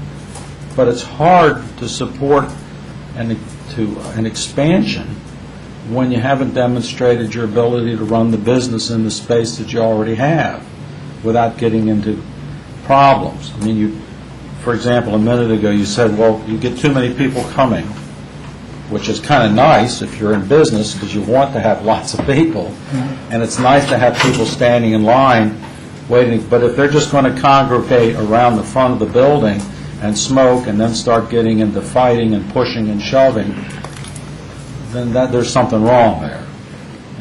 And I don't know what it is. It's not my problem to solve. That's for you to figure out. So it's a concern for me to sort of encourage you.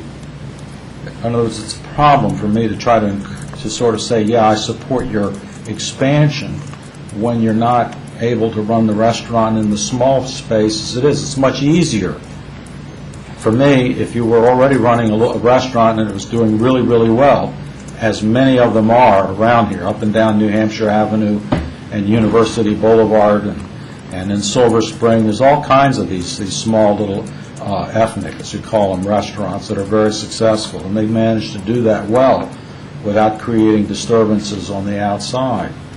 So I'm kind of inclined to think that, to say go ahead and expand, you've already got the lease, you've already got apparently the money you need in order to do the expansion, so you go ahead and do that. But I'm kind of reluctant, based on what I know so far, underlined so far, to support a larger liquor license for that additional space. Now, I agree with Councilmember Clay that we have to hear what residents nearby have to say, and we'll find that out next week. I think is what we're planning to do. Is that not right? Yes. But in the meantime, I'd like to come over and visit and look at it, because Fred and I are going to go together. In my experience, my door is open, and in my personal experience as a banker lending to businesses, is that talking about a business and seeing it, where you can just say, oh, okay, now I see what you're talking about.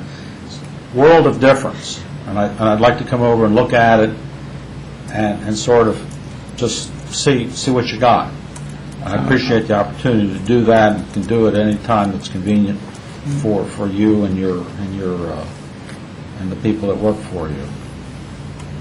So I'm going to reserve my opinion. I'm not going to tell you today, because I just don't know. I've made up my mind what I'm going to recommend. But those are some of the concerns. This is just so you know where I'm coming from, what my concerns are, and that sort of thing. Okay? Thank you.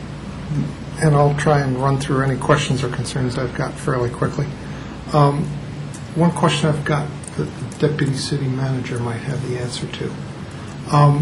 The 70-30 food alcohol percentage, is that a requirement of a Class B? No, it's not. Okay, and is there any requirement of a Class B for any of those percentages? Is there anything now that you're required to do? I don't think so. I will double check. This isn't the same kind of thing as a variety of other places. The Class B is a pretty open category.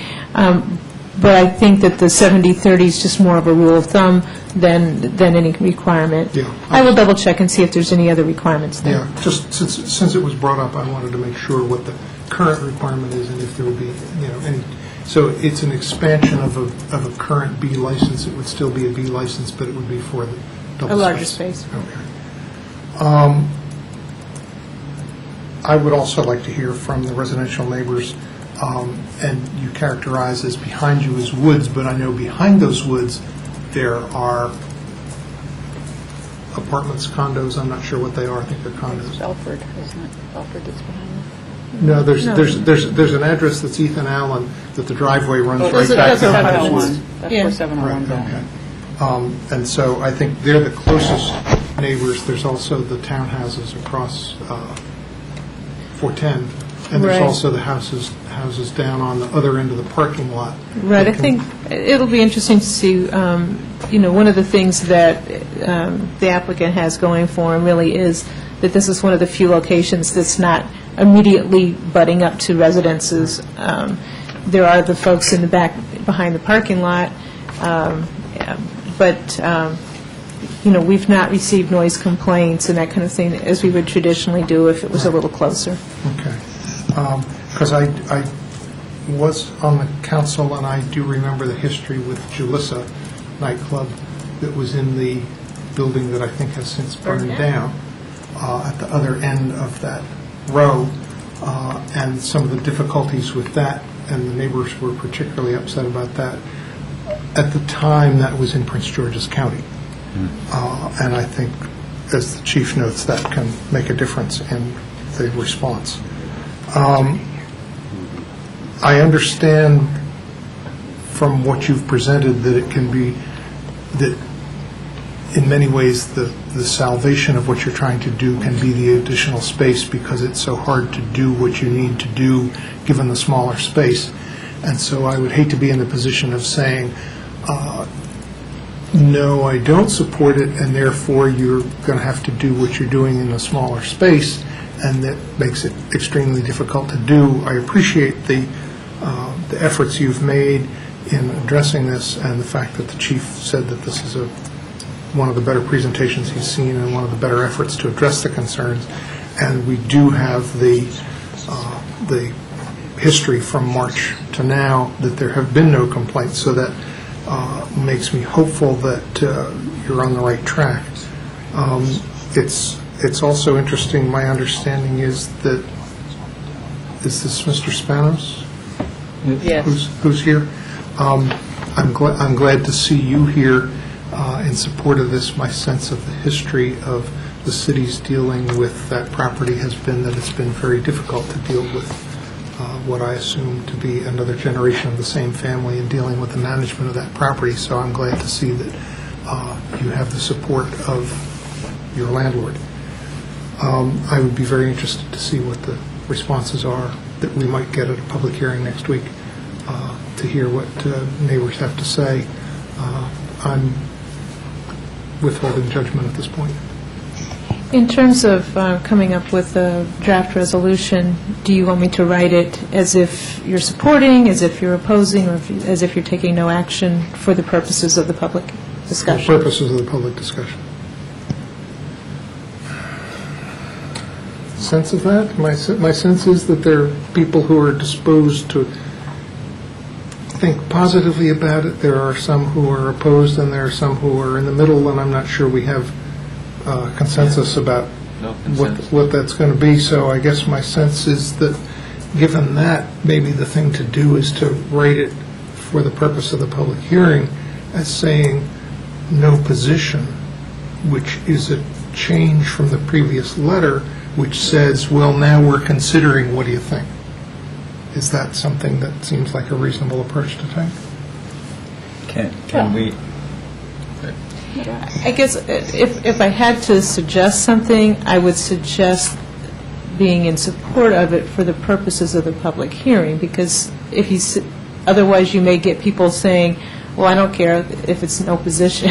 I mean, I think you should either say a positive or an approve or an oppose, so you have people actually respond to that, even though you may end up taking no position. And I guess maybe if we want to hear if we expect that there may be concerns, we would probably elicit those concerns if we wrote it as support. Yeah, but I have to say I'm not wild about using that process to rile people up to get them in.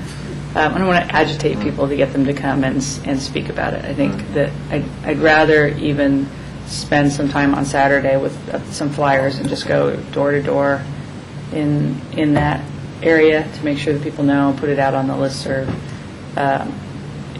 and something that's explanatory of where we are. Yeah, so that they need to take responsibility for themselves. If they have an opinion on it, they need to come out, and I don't want them to ignore it because they think that we're not going to do anything, or get all riled up and come out opposed to it because they think that we've predetermined the outcome. So I guess I get maybe I don't see a lot of point in taking no action because we've already asked the Alcohol Control Board not to act on it, and I think we have the letter from the police chief that stands. It might be better to be prepared for a positive response or a negative response, but maybe not no response, because I feel like I don't feel like I'm going to have no response.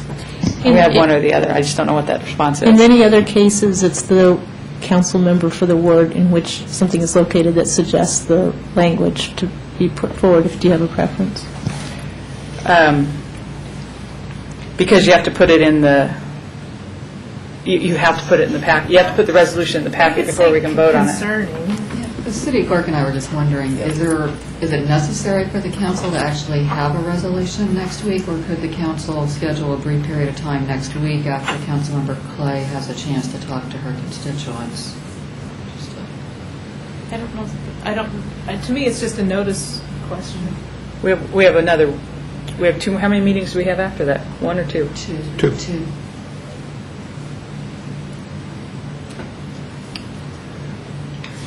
I don't want to put out a yay or a nay on it at this point. Isn't it a public hearing, just more information gathering? Yeah. Well, or do you want to have, do we need to do the hearing next week? Can we do it the following week? Well, I think we should I'd rather do the hearing, go ahead and do it next week, and then if we could do the resolution following that. Okay. Mr. Ate, what they're suggesting then is that you would come back next Monday as well as an additional following Monday or the week after that for a decision. Are you available on all those days? I can make myself available. This is very important to me. Okay. I can imagine. So we'll have a public hearing next week for comment and then go from there on a resolution. All right, one more Yes, item. go ahead.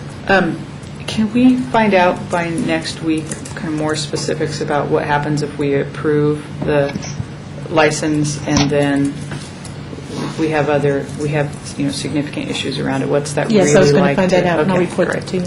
And then if other council members are interested in going on a field trip, I've actually been to the site before, but not since the change of ownership. So I'd go on a field trip with other council members. Okay. It looks like we'll have a bunch. Can I make one clarification? Yes. In case you have a problem with it. The 70 to 30% alcohol ratio is not an official ratio. It's my objective that this is what I would like to attain. Understood. The regulation is when you start a Class B license, your first year, you got to have a 50 to 50 alcohol food ratio. You submit a report, monthly report for 1 year.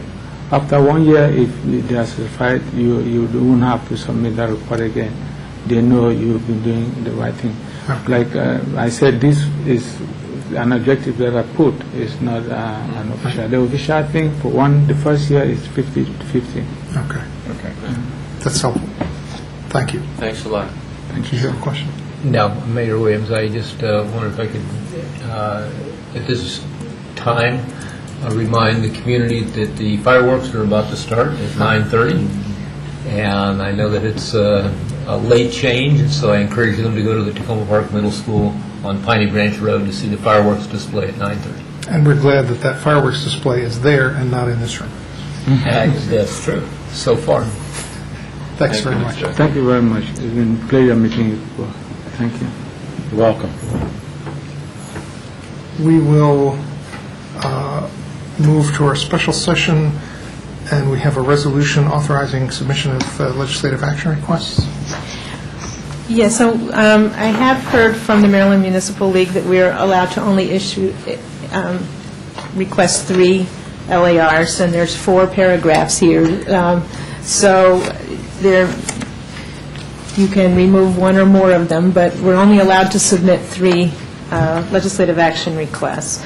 The 4 that are before you, one has to do, it always has to do with increasing revenues for municipalities, this time putting a focus on municipal tax duplication. One of the things that was suggested in the discussion that we had a couple weeks ago was looking at kind of doing a fiscal analysis of the impact of the existing tax duplication laws. And Councilmember Robinson, I tried to take from your comments some request on this, but I think it's pretty flexible as well. If there's, it's clearly, our intention, and I think people know it's our intention to look at every different way of increasing revenues and having fair tax duplication requirements. That first item is the only one that's very specific to municipalities of the 4 legislative action requests. The second one is to work with county and state officials to support passage of legislation to remove the exemption from personal property taxes for financial institutions. I know that there is some commitment to expand that from this past session's legislation in terms of the amount of support that it gets throughout number of co-sponsors. We want more co-sponsors to put this forward. This hack actually helps all municipalities, counties, and the state government, so it's not specific to municipalities. The third item has to do with a variety of our concerns related to utility companies. One is minimizing the number and duration of electrical outages, which is something that is being dealt with by numerous interested parties. Another is to encourage the undergrounding of wires when road construction is planned, requiring rapid and high-quality road restoration after utility cuts are made in roadways. Dealing with Councilmember Wright's request about removing old utility poles within a short amount of time when new poles are installed or not otherwise needed, and removing deadlines from poles promptly when cable or other utility service is discontinued. This latter item is a particular concern of our Public Works Department that responds to down lines, and there's no sense about what the line goes to, who to call, and what to do about it. And generally, this is something where somebody switched from one cable service to another, and the old cable company doesn't come and pick up the line. And the fourth item is to encourage more flexibility in standards for state highway signs that are more appropriate to the lower speeds and the narrow right-of-way widths found in Tacoma Park and in many communities. On this last one, there has been some modification in some of the national standards. I'm not sure that it fully addresses what our needs are, but there is interest in looking into some of the changes that the national standards have done, and it is one of the items that we're planning on working with State Highway as part of the Maryland 410 discussions, and it's one of the priorities we've put through for that. So I'm looking for your support of this resolution, minus at least one of the resolution items. And I've just got two questions on these real quick. On the second one, on the personal property tax for financial institutions, yes, my recollection is that that's on particular aspects, that it's more finely grained than that it's not the whole thing, that it's it was for the particular parts of it. And if we go forward with that one, I think I'd like to get just a little bit more detail in there on that one. Okay. To make sure that we say accurately what it is. Okay. I took it from one of the official statements, but I will look more carefully about that. Is that something that I can just kind of modify as I double check the language of the legislation? And the other one on the last one on the signs on state highways.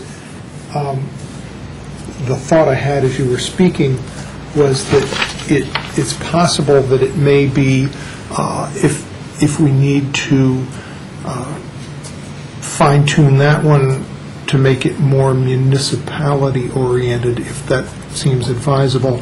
I can't think of the phrase right now, but there are designated areas within the state which include all municipalities. The priority zones. Priority funding areas, or whatever they're called, right. And that it might be good to include that language in this to say that that's where it needs to be focused, and that would include all municipalities. Councilmember Snipper. Thank you, Mayor.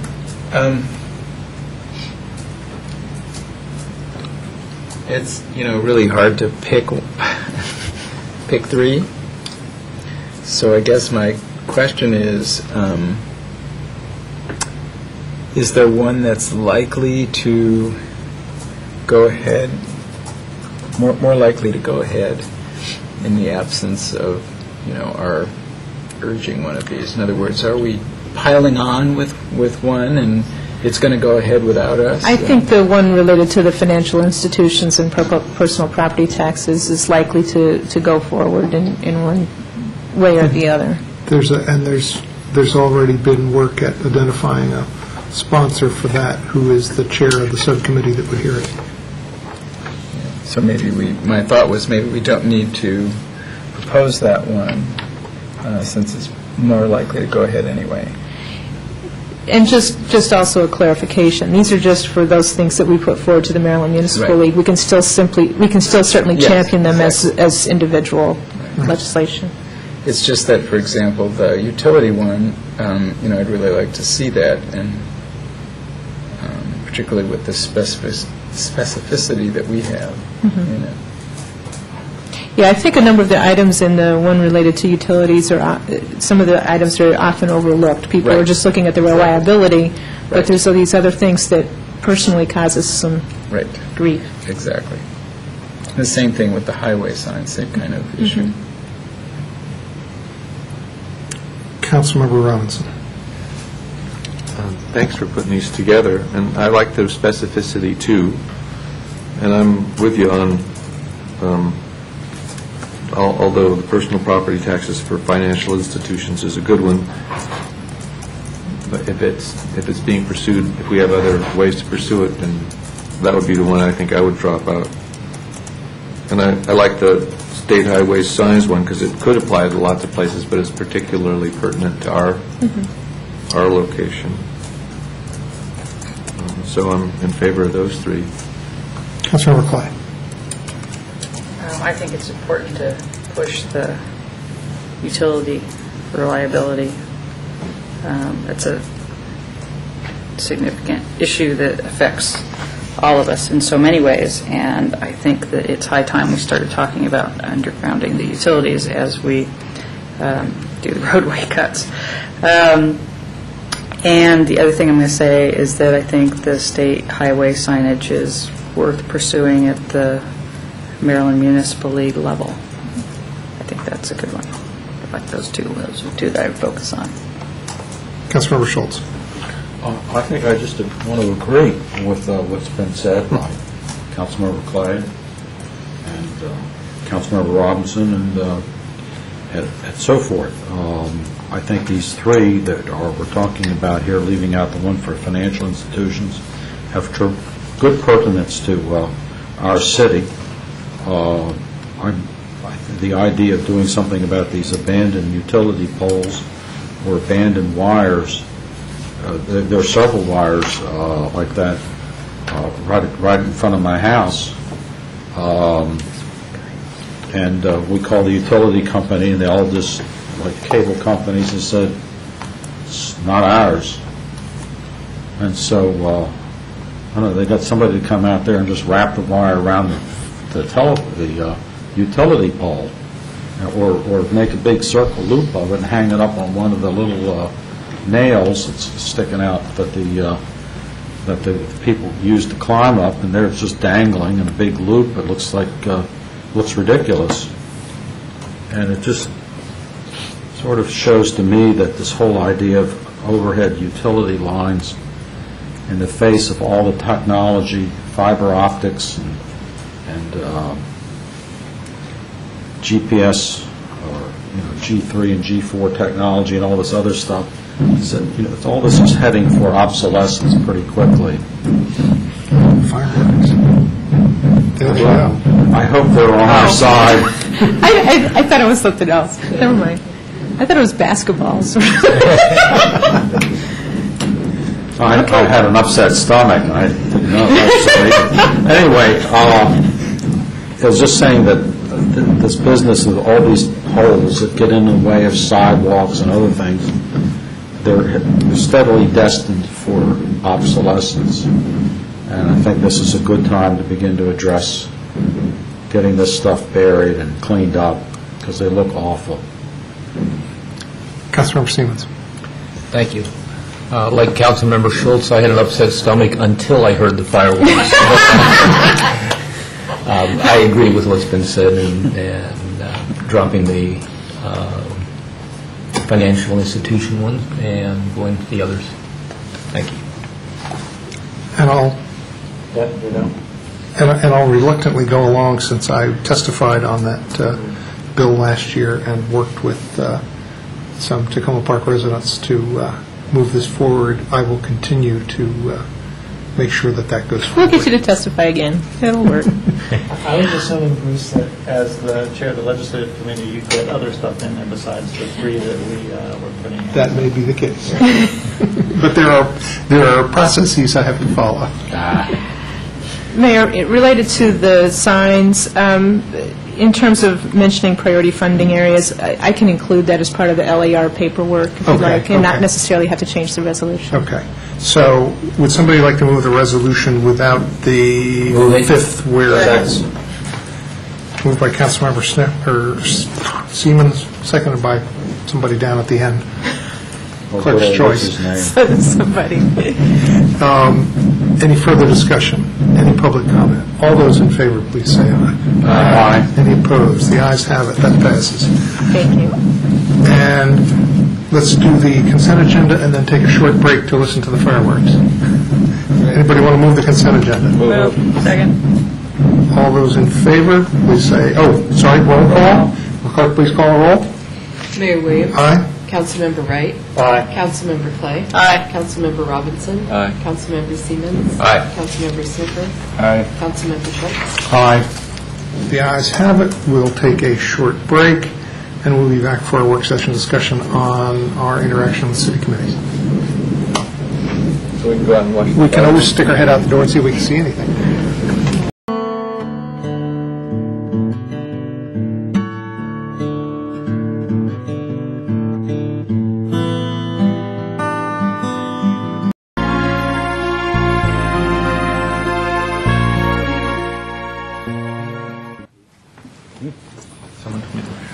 So now that we've gotten to enjoy the delayed fireworks, we'll get to our last work session item.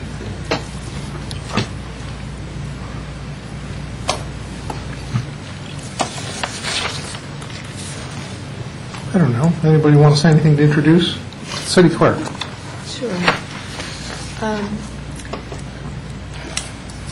So we provided the council with some basic information about the various committees and included a chart, a table that shows how often the committees generally report and when they've last reported. On the cover sheet, we included, although this is certainly a council-directed agenda item, the staff did provide a few questions that we thought it would be helpful if you would consider at some point in your discussions. And then finally, there are a few issues related to some specific committees that the staff would find it helpful if the council would think about how to deal with them. And those are the Committee on the Environment, the Free Burma Committee, the Safe Roadways Committee, and the Noise Control Board. And I could provide additional information on that if you'd like, but this was really the council's discussion this evening.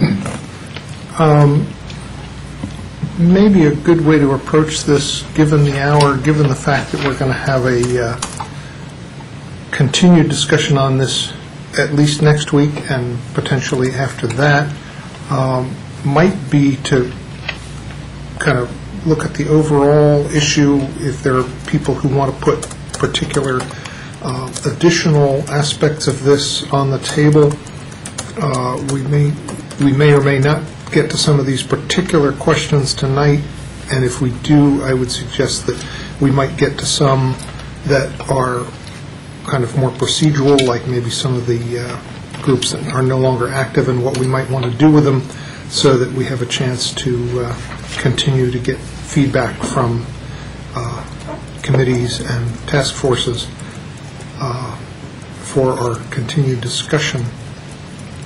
People want to kind of get at this generally, say what concerns are, what issues are, and put things on the table. That seem like a good way to go? Yep. I don't see any heads vigorously shaking no, so maybe we'll take that approach. And I didn't pay any attention to the order these lights came on in, so I'm... Just start at one end and go to the other. It was 7-8-2-6. All right, Councilmember Clay. Well, I'm glad that we're taking this up, and I imagine that it's going to be somewhat of a continuing discussion. I wanted to weigh in on a couple of the things that the city clerk has asked us to deal with now, though.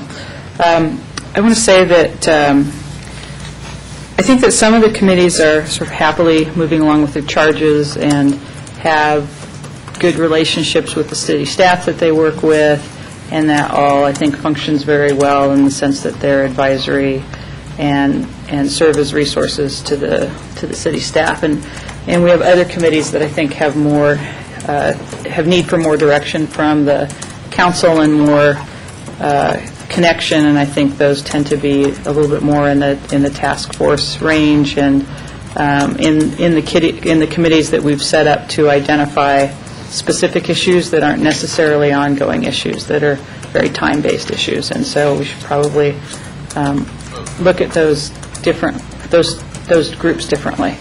I think that in terms of the issues about the committees that we need to do something with now,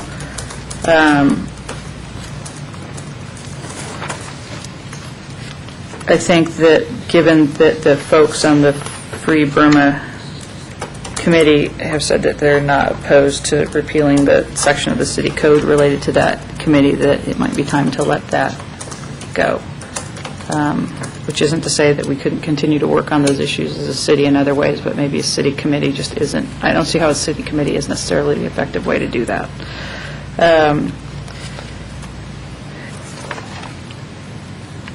I don't know what to do about the Safe Roadways Committee. I guess my suggestion there is that I would like to put together a task force around the livability issues, and I think that we should put the Safe Roadways types of issues into that task force to see where we would want to go with that, and what the short-term things are that we could do in that area, and then what are the long-term things, and ask the task force essentially, what kinds of committee configurations, if any, would we see coming out of the livability issues? Because I think that those are livability issues. So I guess that's what I would do with that one.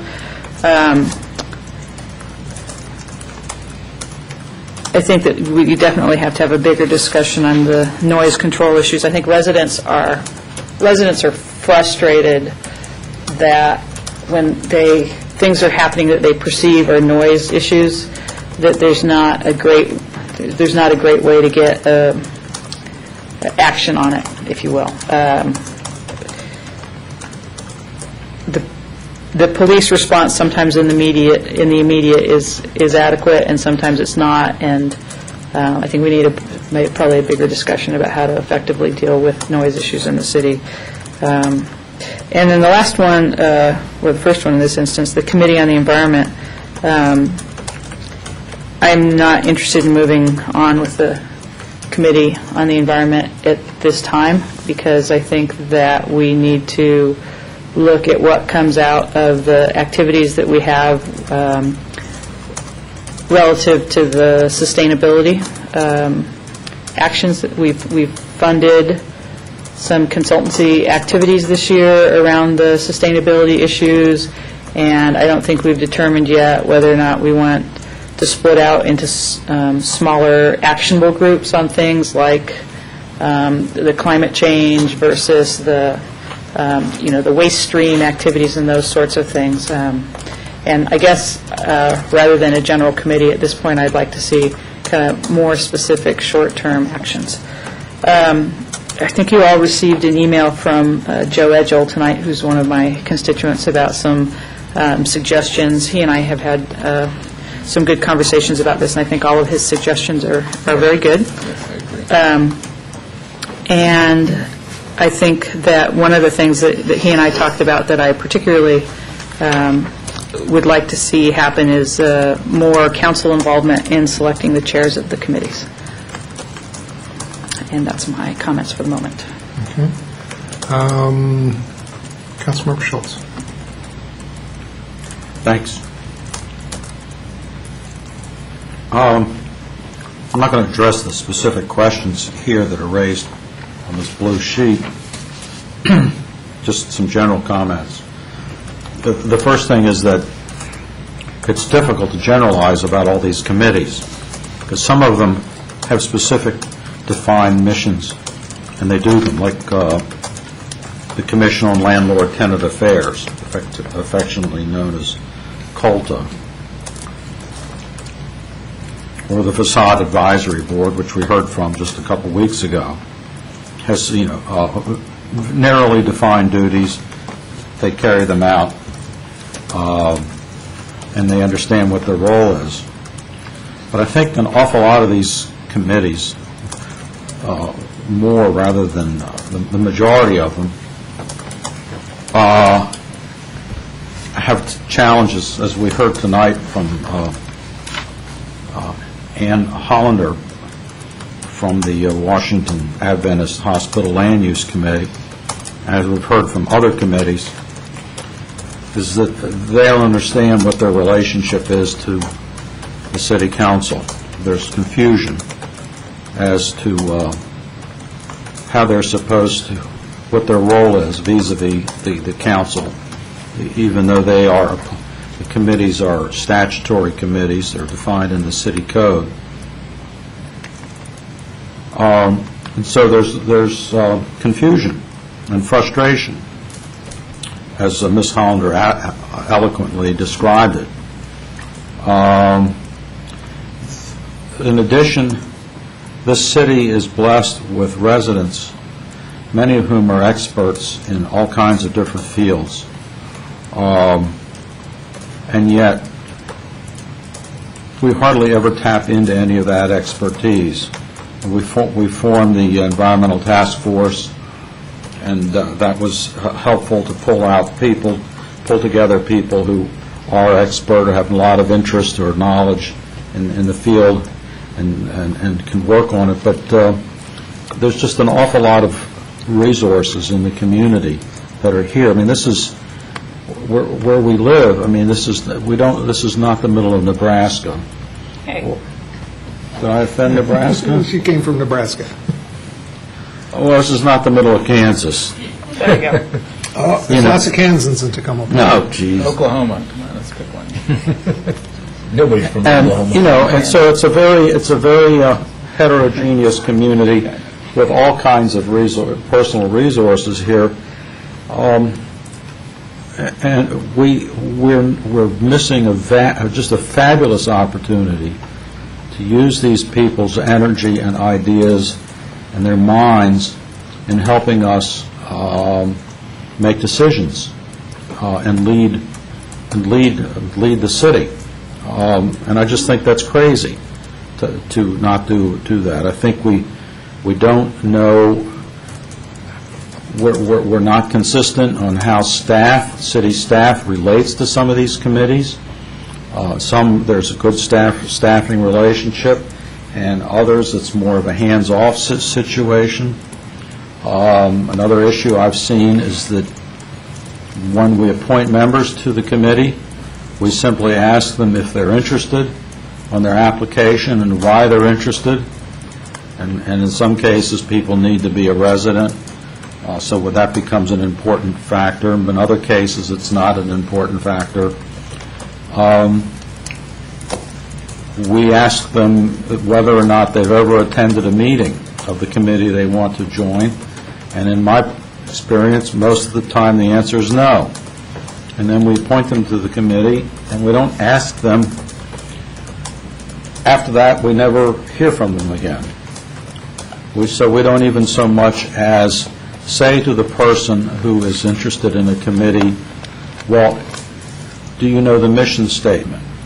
Or do you know what the work program is of that committee? And of course, the reason we don't is that a lot of these committees don't have missions, clear missions. And if you were to go to the committee member, and I speak from my experience, you might talk to 10 members of a committee and find that each person thinks that their idea of what the committee should be doing is the best idea. And so it's very difficult to sort of say, sometimes, not in all cases, what the committee is really trying to accomplish. And I've had committee members come to me and say they're frustrated because people join these committees, they come with ideas and an idea of what the committee's supposed to do, and they can't get their way, so they quit. And that's not to anybody's benefit. So I think we really need to overhaul the way, and I put that blame on the city council. I think that the city council has fallen short. I know that in the 3 or 4 years or so that I've served on the Public Safety Citizens Advisory Committee, as much time was spent in that committee arguing amongst ourselves as to what it was we were supposed to be doing and what it was we imagined the city council wanted us to do, as we did actually trying to accomplish something. And one member of the Recreation Committee told me that he's been on the Recreation Committee for many years. His term was that he feels like the committee is simply chasing its tail most of the time.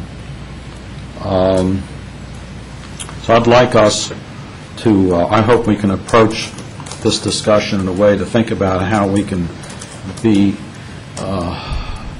manage these committees in a much more efficient and effective way, so that they literally serve the city in the broadest sense of the word, and they serve the city council and the people who sit on these committees and volunteer their time, attend these meetings and feel like they're really making a difference and helping the city to function. So that's all I want to say at this point. Councilmember Robinson. I'm kind of noting down thoughts I've had for a long time. I really came up through committees in Tacoma Park and spent a lot of my formative, I guess, political time in them. And in some instances I had really rewarding experiences, and in other instances I got really bent out of shape. And in some instances I felt I had an opportunity to exhibit real leadership. And there were times when we could be very pragmatic, and there were times when democracy was a great element, and other times when it seemed to backfire. As regards Ann Hollander, or as regards the Washington Adventist, what's it called? Hospital Land Use Committee, I think that was very instructive to me, that we studied our relationship and considered our relationship with Washington Adventist, and then I was blindsided by how little at least I, was thinking about Wallach. Is that how we pronounce it? Yep. Yeah. Wallach, as we went along. And then when Ann first stood up, I went, oh yeah, of course. And I had that in my mind, but I didn't feel that I was making the connection with them. So it rang true. Her sensitivity rang true. I guess other notes I have here that we ought to, I agree with you, Councilmember Schultz, that we have to acknowledge that we have all this talent. And for me, there's this we're on sort of an accelerated timeline of things to consider, because the world's changing fast, and whatever you think about climate change, I think it's real, and communication has increased to the point where people know everything all the time, and so we need all the help we can get in the kind of acknowledging that, and taking budgetary constraints seriously, because I don't think they're going to get much better, or that our budgetary situation is going to get much better. And we have to allow for people to consider kind of structural elements beyond our own considerations. And so these kind of transitional issues, where are we going? Maybe we could come up with a new generation of committees that include those kinds of things. I'm wondering, Councilmember Clay, about the choosing of chairs, how you would structure that or help structure that. I look forward to hearing more about that. I'm not generally in favor of that, because I feel like when committees get started, we kind of want to launch them, but then I also acknowledge that we need to have a close communication, and we also don't want personality-driven committees that get themselves into corners that they can't get out of. So that's a very interesting point to bring up. I said at the beginning of the council meeting tonight what came into my head, which has come into my head before. I know that repetition is something that people can become comfortable with, and if we did a review, like as we're doing now, on a yearly basis at the middle of the summer or what have you, before we adjourned in August, just as we're doing now, maybe it's a good model. Maybe we should consider it, and then the committees can all know that we're going to do that review and make sure that they understand. And that would be a way to make sure they have they know it's their time to review the relationship between the committee and us on the council. That might help with some of the blindsiding accusations, whether they're true or not. Anyway, that's enough. Councilmember Snipper. Thank you, Mayor. I'm going to try not to repeat what others have said. I think for me, the most important issue is how to develop more regular two-way communication with the committees. And whether that's reports in person or reports in writing. They don't have to be extensive reports. They can just be brief reports. Some of the committees have very episodic activities. I also think that the staff could do the report if the committee doesn't want to. That's a way of dealing with that issue. I also agree that Tacoma Park has many experts, and I find that I end up talking to them about specific issues, and I rely on them for, I call it one-off advice. That is, one-time things, because many of them have other long-term commitments and can't. The reason they don't serve on committees, they're already doing a lot of activities.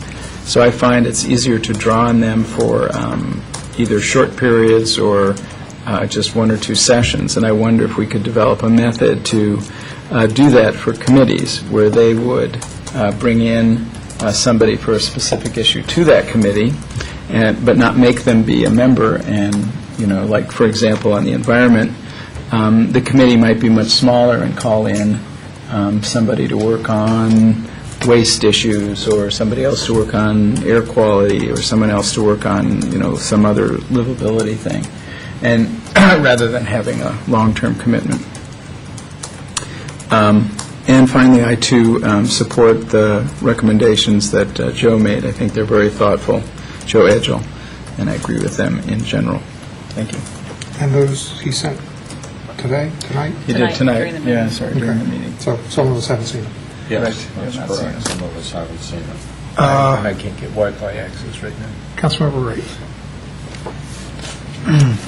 So I'll try and be quick. Just that I think that there's two types of committees. There's obviously the things that are ongoing, like COLTA or the Board of Elections or the facade, where they have an ongoing task that they have to do, and that's fine. I think the key with kind of everything else is that they have something specific to do. So to me, it's that whatever we're asking them to do is specific, realistic, and time-bound. We give it to them in writing. They know exactly what it is, and then that time-bound aspect drives when they come back to us, and that should be spelled out at the beginning. If we don't have some burning item that the committee is going to engage in that's specific, realistic, and time-bound, I think we really shouldn't have the committee. We should be okay with, letting committees expire, sunsetting them, abolishing them until they may be used at some other time. I'd be a fan of either the City Council choosing the committee chair or approving the recommendation of the committee. And then lastly, I think there should be some instruction given to people who join the committees around compromise.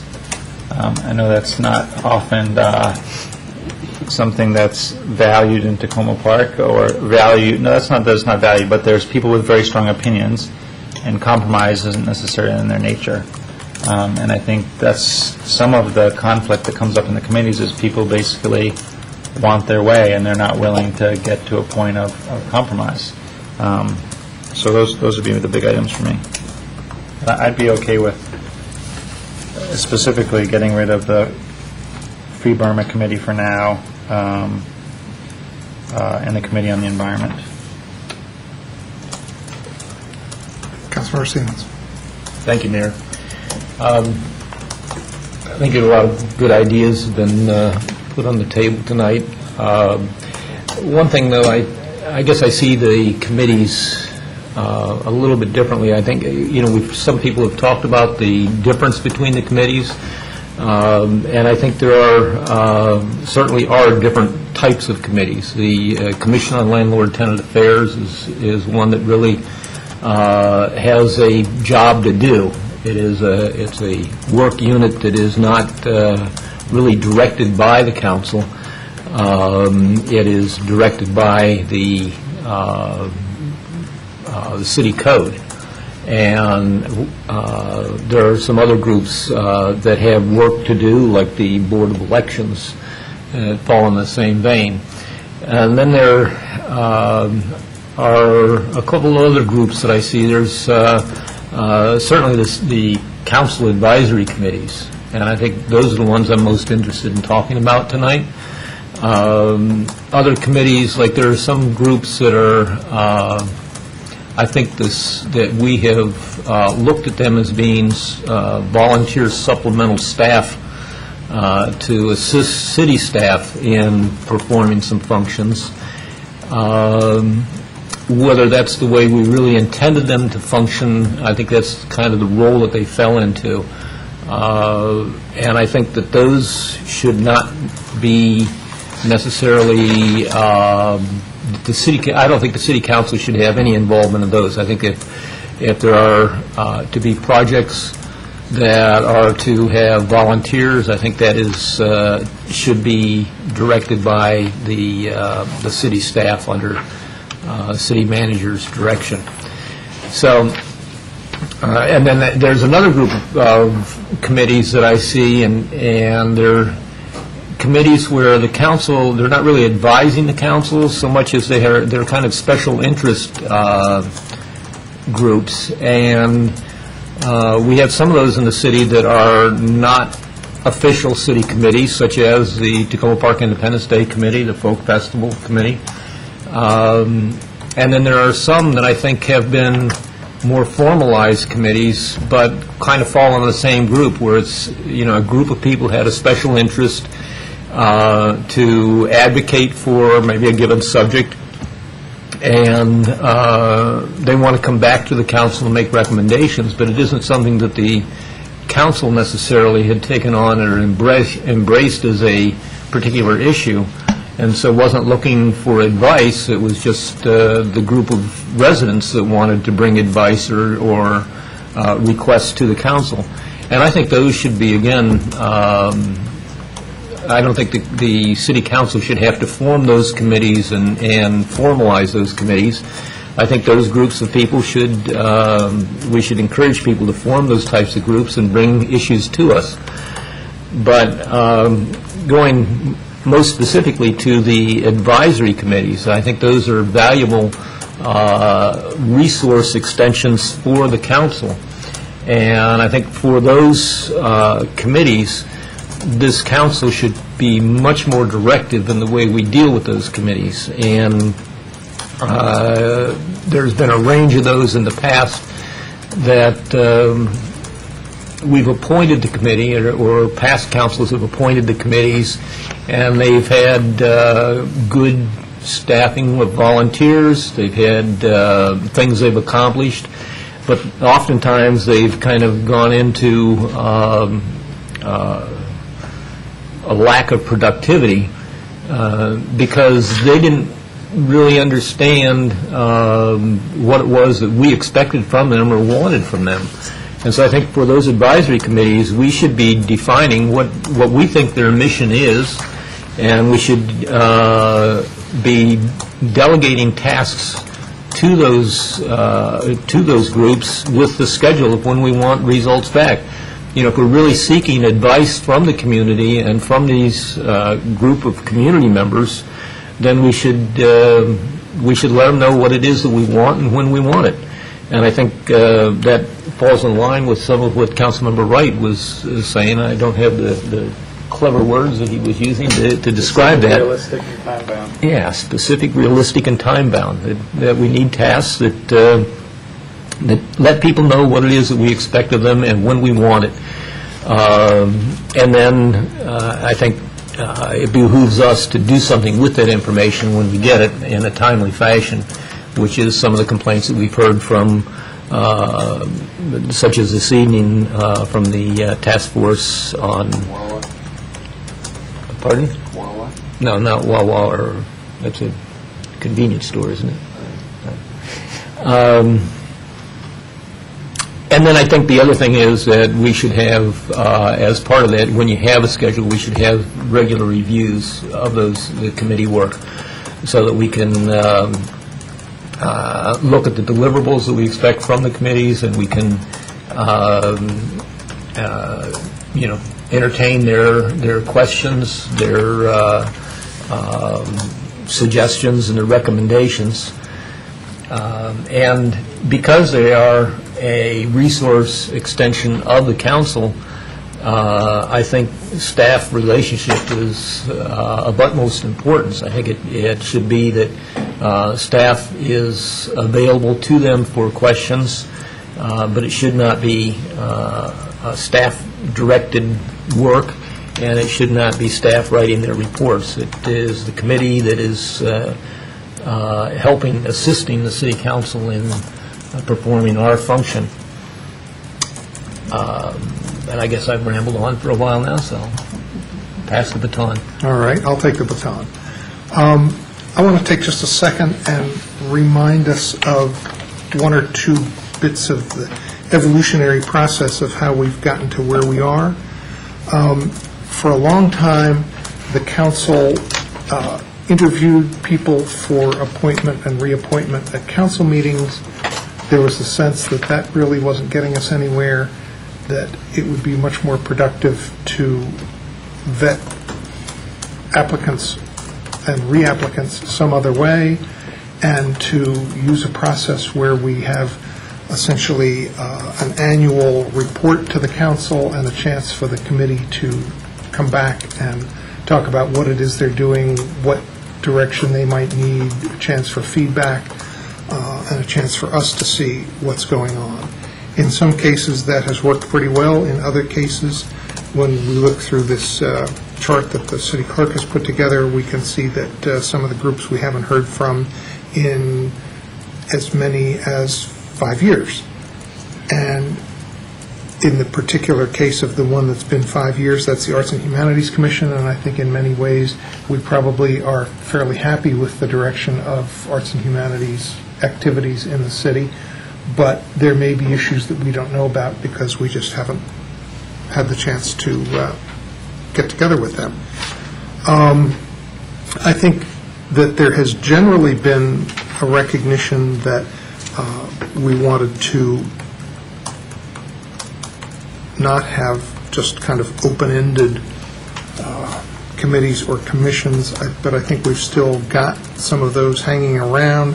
One that I look at on this chart and wonder kind of why we set it up the way we did is the Montgomery College Neighbors Advisory Committee, where it's indefinite terms. We're not, it's not really our committee. It's an advisory committee, but there's not really a mechanism for feedback. In terms of their meetings, they're not really tied into the clerk, so that there are some difficulties like that we may, in addition to the ones that the clerk listed as possible kind of cleanup items, there may be some other areas where we want to go back and look at some committees or commissions or task forces that we have that need clarification in that way. One of the things that I think about when I go back to how committees used to work in the city, what I recall was that there was basically an annual volunteer appreciation night, somewhat in the vein of what we have now with ward nights. It was a chance for the various volunteers on committees and commissions and task forces in the city to come in, talk with the council. It was our chance to thank them, and there was a chance to, have the kind of the punch and cookies route, but it was also an opportunity for us to provide them more formally with thanks. There were generally certificates of appreciation for people who were going to cease serving on a committee or a commission. There was one that the city manager and I signed tonight for somebody on, what was it? Colta, where Colta came up with that, or staff came up with that appreciation. And I think that, sure, it's not much, but I think it's something that we could do to show our appreciation as it is now, when people may have served for many years. Some of them may just kind of not reapply and go away, and there's just no recognition. So I think we need to not only look at how we bring people in and how we coordinate with the committees, but also how we thank them. One thought I had as far as how we look at the overall structure of the committees or commissions that we have and how we interact with them, one way that we might think about a way to look at whether what we have is adequate for what we need going forward is to maybe think in terms of our strategic plan and see if there's something that when we look at the plan, we say, well, that's a priority, that's something we're moving on, but we don't really have any committee or commission that is providing input or advising on that. Maybe there's a need there. I haven't thought about the particulars of that, but it might be a way that we want to think about.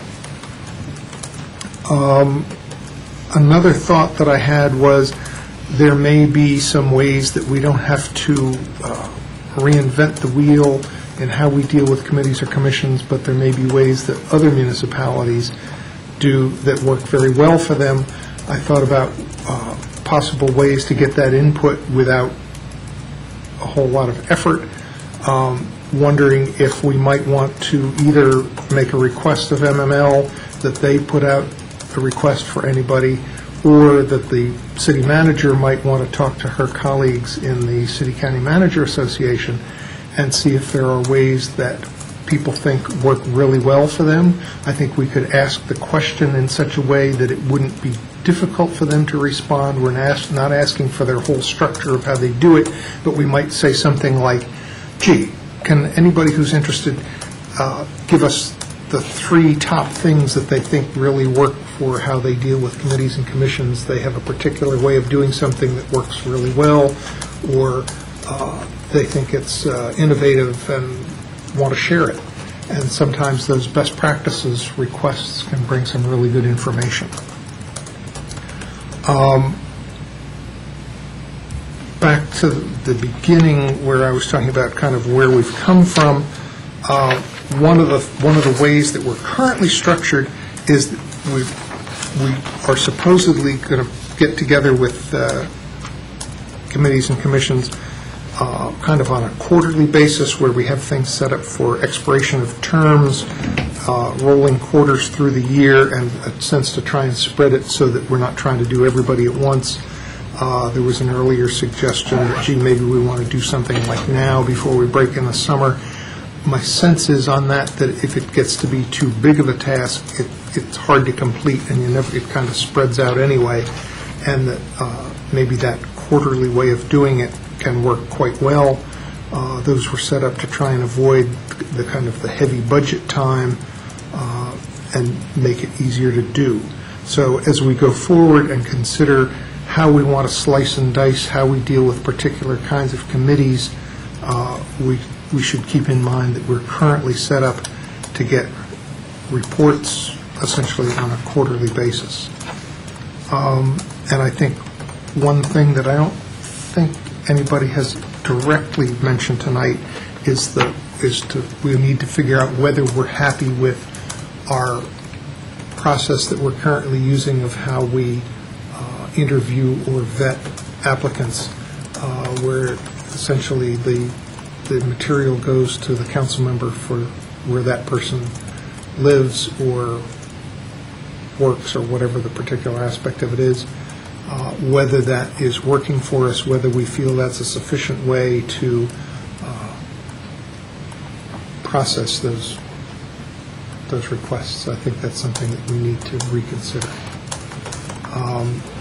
So that's a few of my additional thoughts beyond what other people have mentioned. Councilmember Schultz, is your light left on, or No. is it? I have Okay. something else I wanted to add. Yeah, what else do you have? Can I add something? Yep. Oh, thanks. A couple of things that occurred to me listening to everybody here share their thoughts is that, one thing I think we might want to think about is a possibility of creating new committees to, and this is just sort of in the category of thinking aloud, to facilitate the cities and the county, the city staff and the council's work. For example, and some municipalities have this that I know of, is a fiscal affairs committee.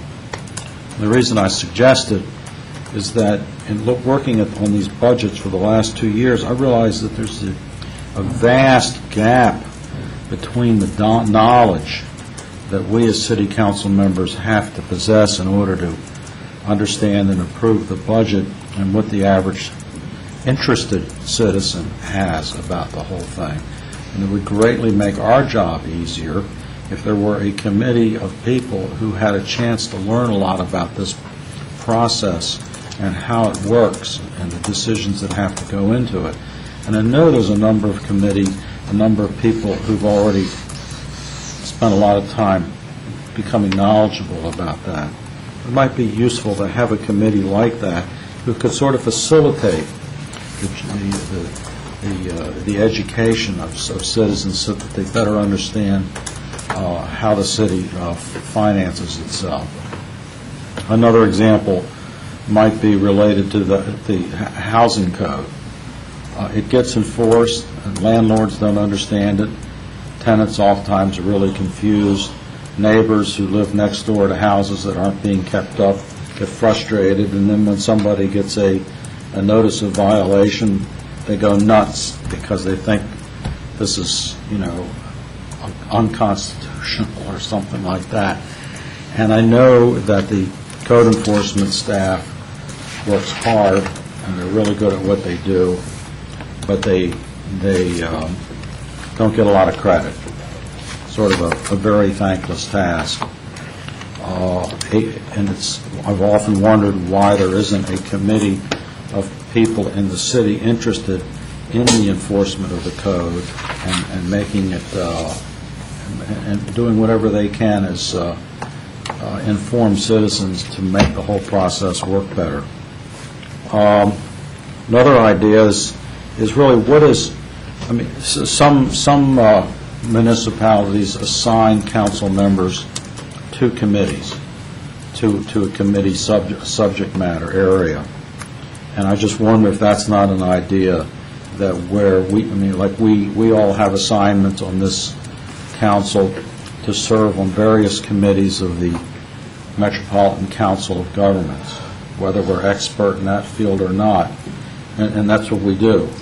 And in the same way, I just wonder if there was a individual, each council member could be a liaison from the council to some of these committees, or one of these committees, that wouldn't help facilitate the whole process of improving communications, as Council Member Snipper was talking about earlier. And the last thought is that I think when we appoint people to these committees, we owe the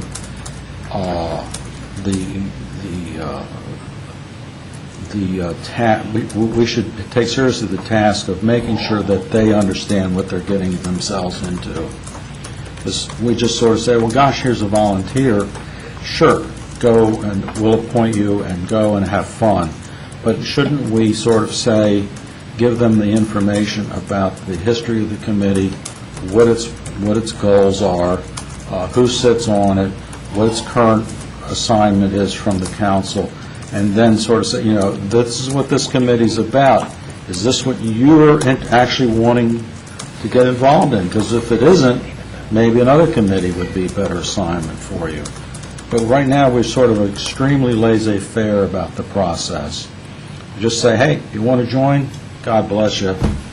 Have fun and good luck, and we hope maybe you'll last.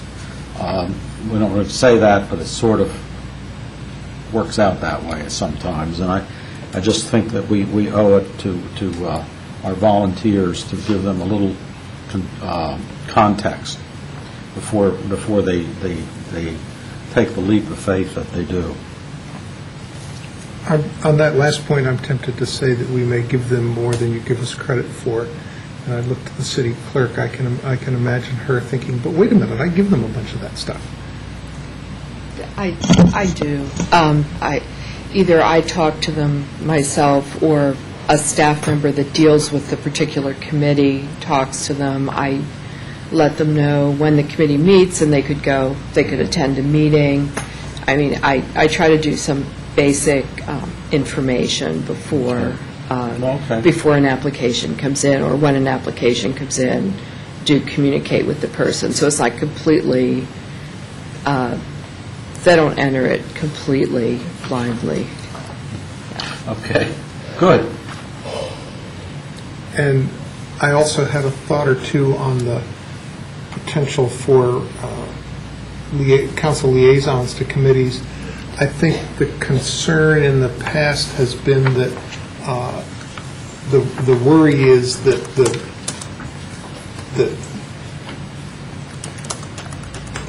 even without intending to do so, the council members can end up kind of being put in a position of the committees expecting that whatever the council member says represents what the council says, what the council thinks, and it can drive some discussion or some decisions in certain ways that we may not fully appreciate or want to get into, and so I'm kind of leery of heading down that path. So it's an opportunity for a council member to maybe manipulate the committee to I'm saying meet their goals. unconsciously. Of course, it would be unconscious. No one would do that consciously. Any other points that people want to make tonight? We have a continued discussion of this item for next week, and I noticed that pending our agenda meeting tomorrow, that there's room on the following week as well, depending on what we want to do. So there was the expressed desire of the council to, when we get into something like this, not, hopscotch our way through and have like a month between the discussions, but to keep them going, follow on in a close time frame so that we don't lose the thread, that we keep going. I agree.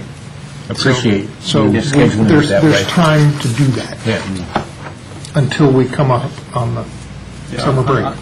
Should also, so I'm looking forward to the feedback from some of these committee members about all these ideas that we've tossed out here, because they're going to come up with some ideas of their own. So you'll have to wait. I hear. Is it a firework or a mouse? So maybe the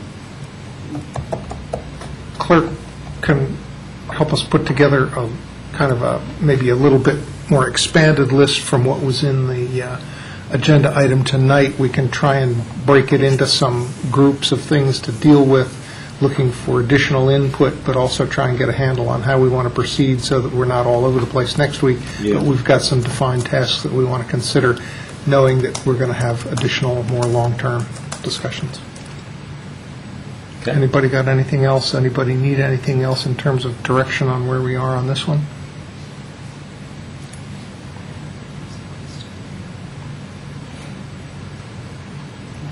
Yes? No? No. Okay. I would suggest if you have any questions, we can always use email to fill in some of the blanks on some of the suggestions that we had. Right. I was just saying that to the city manager, that I thought I may, as I look at this, may have a few questions. Right. Okay. Good. Thank you all. We're adjourned.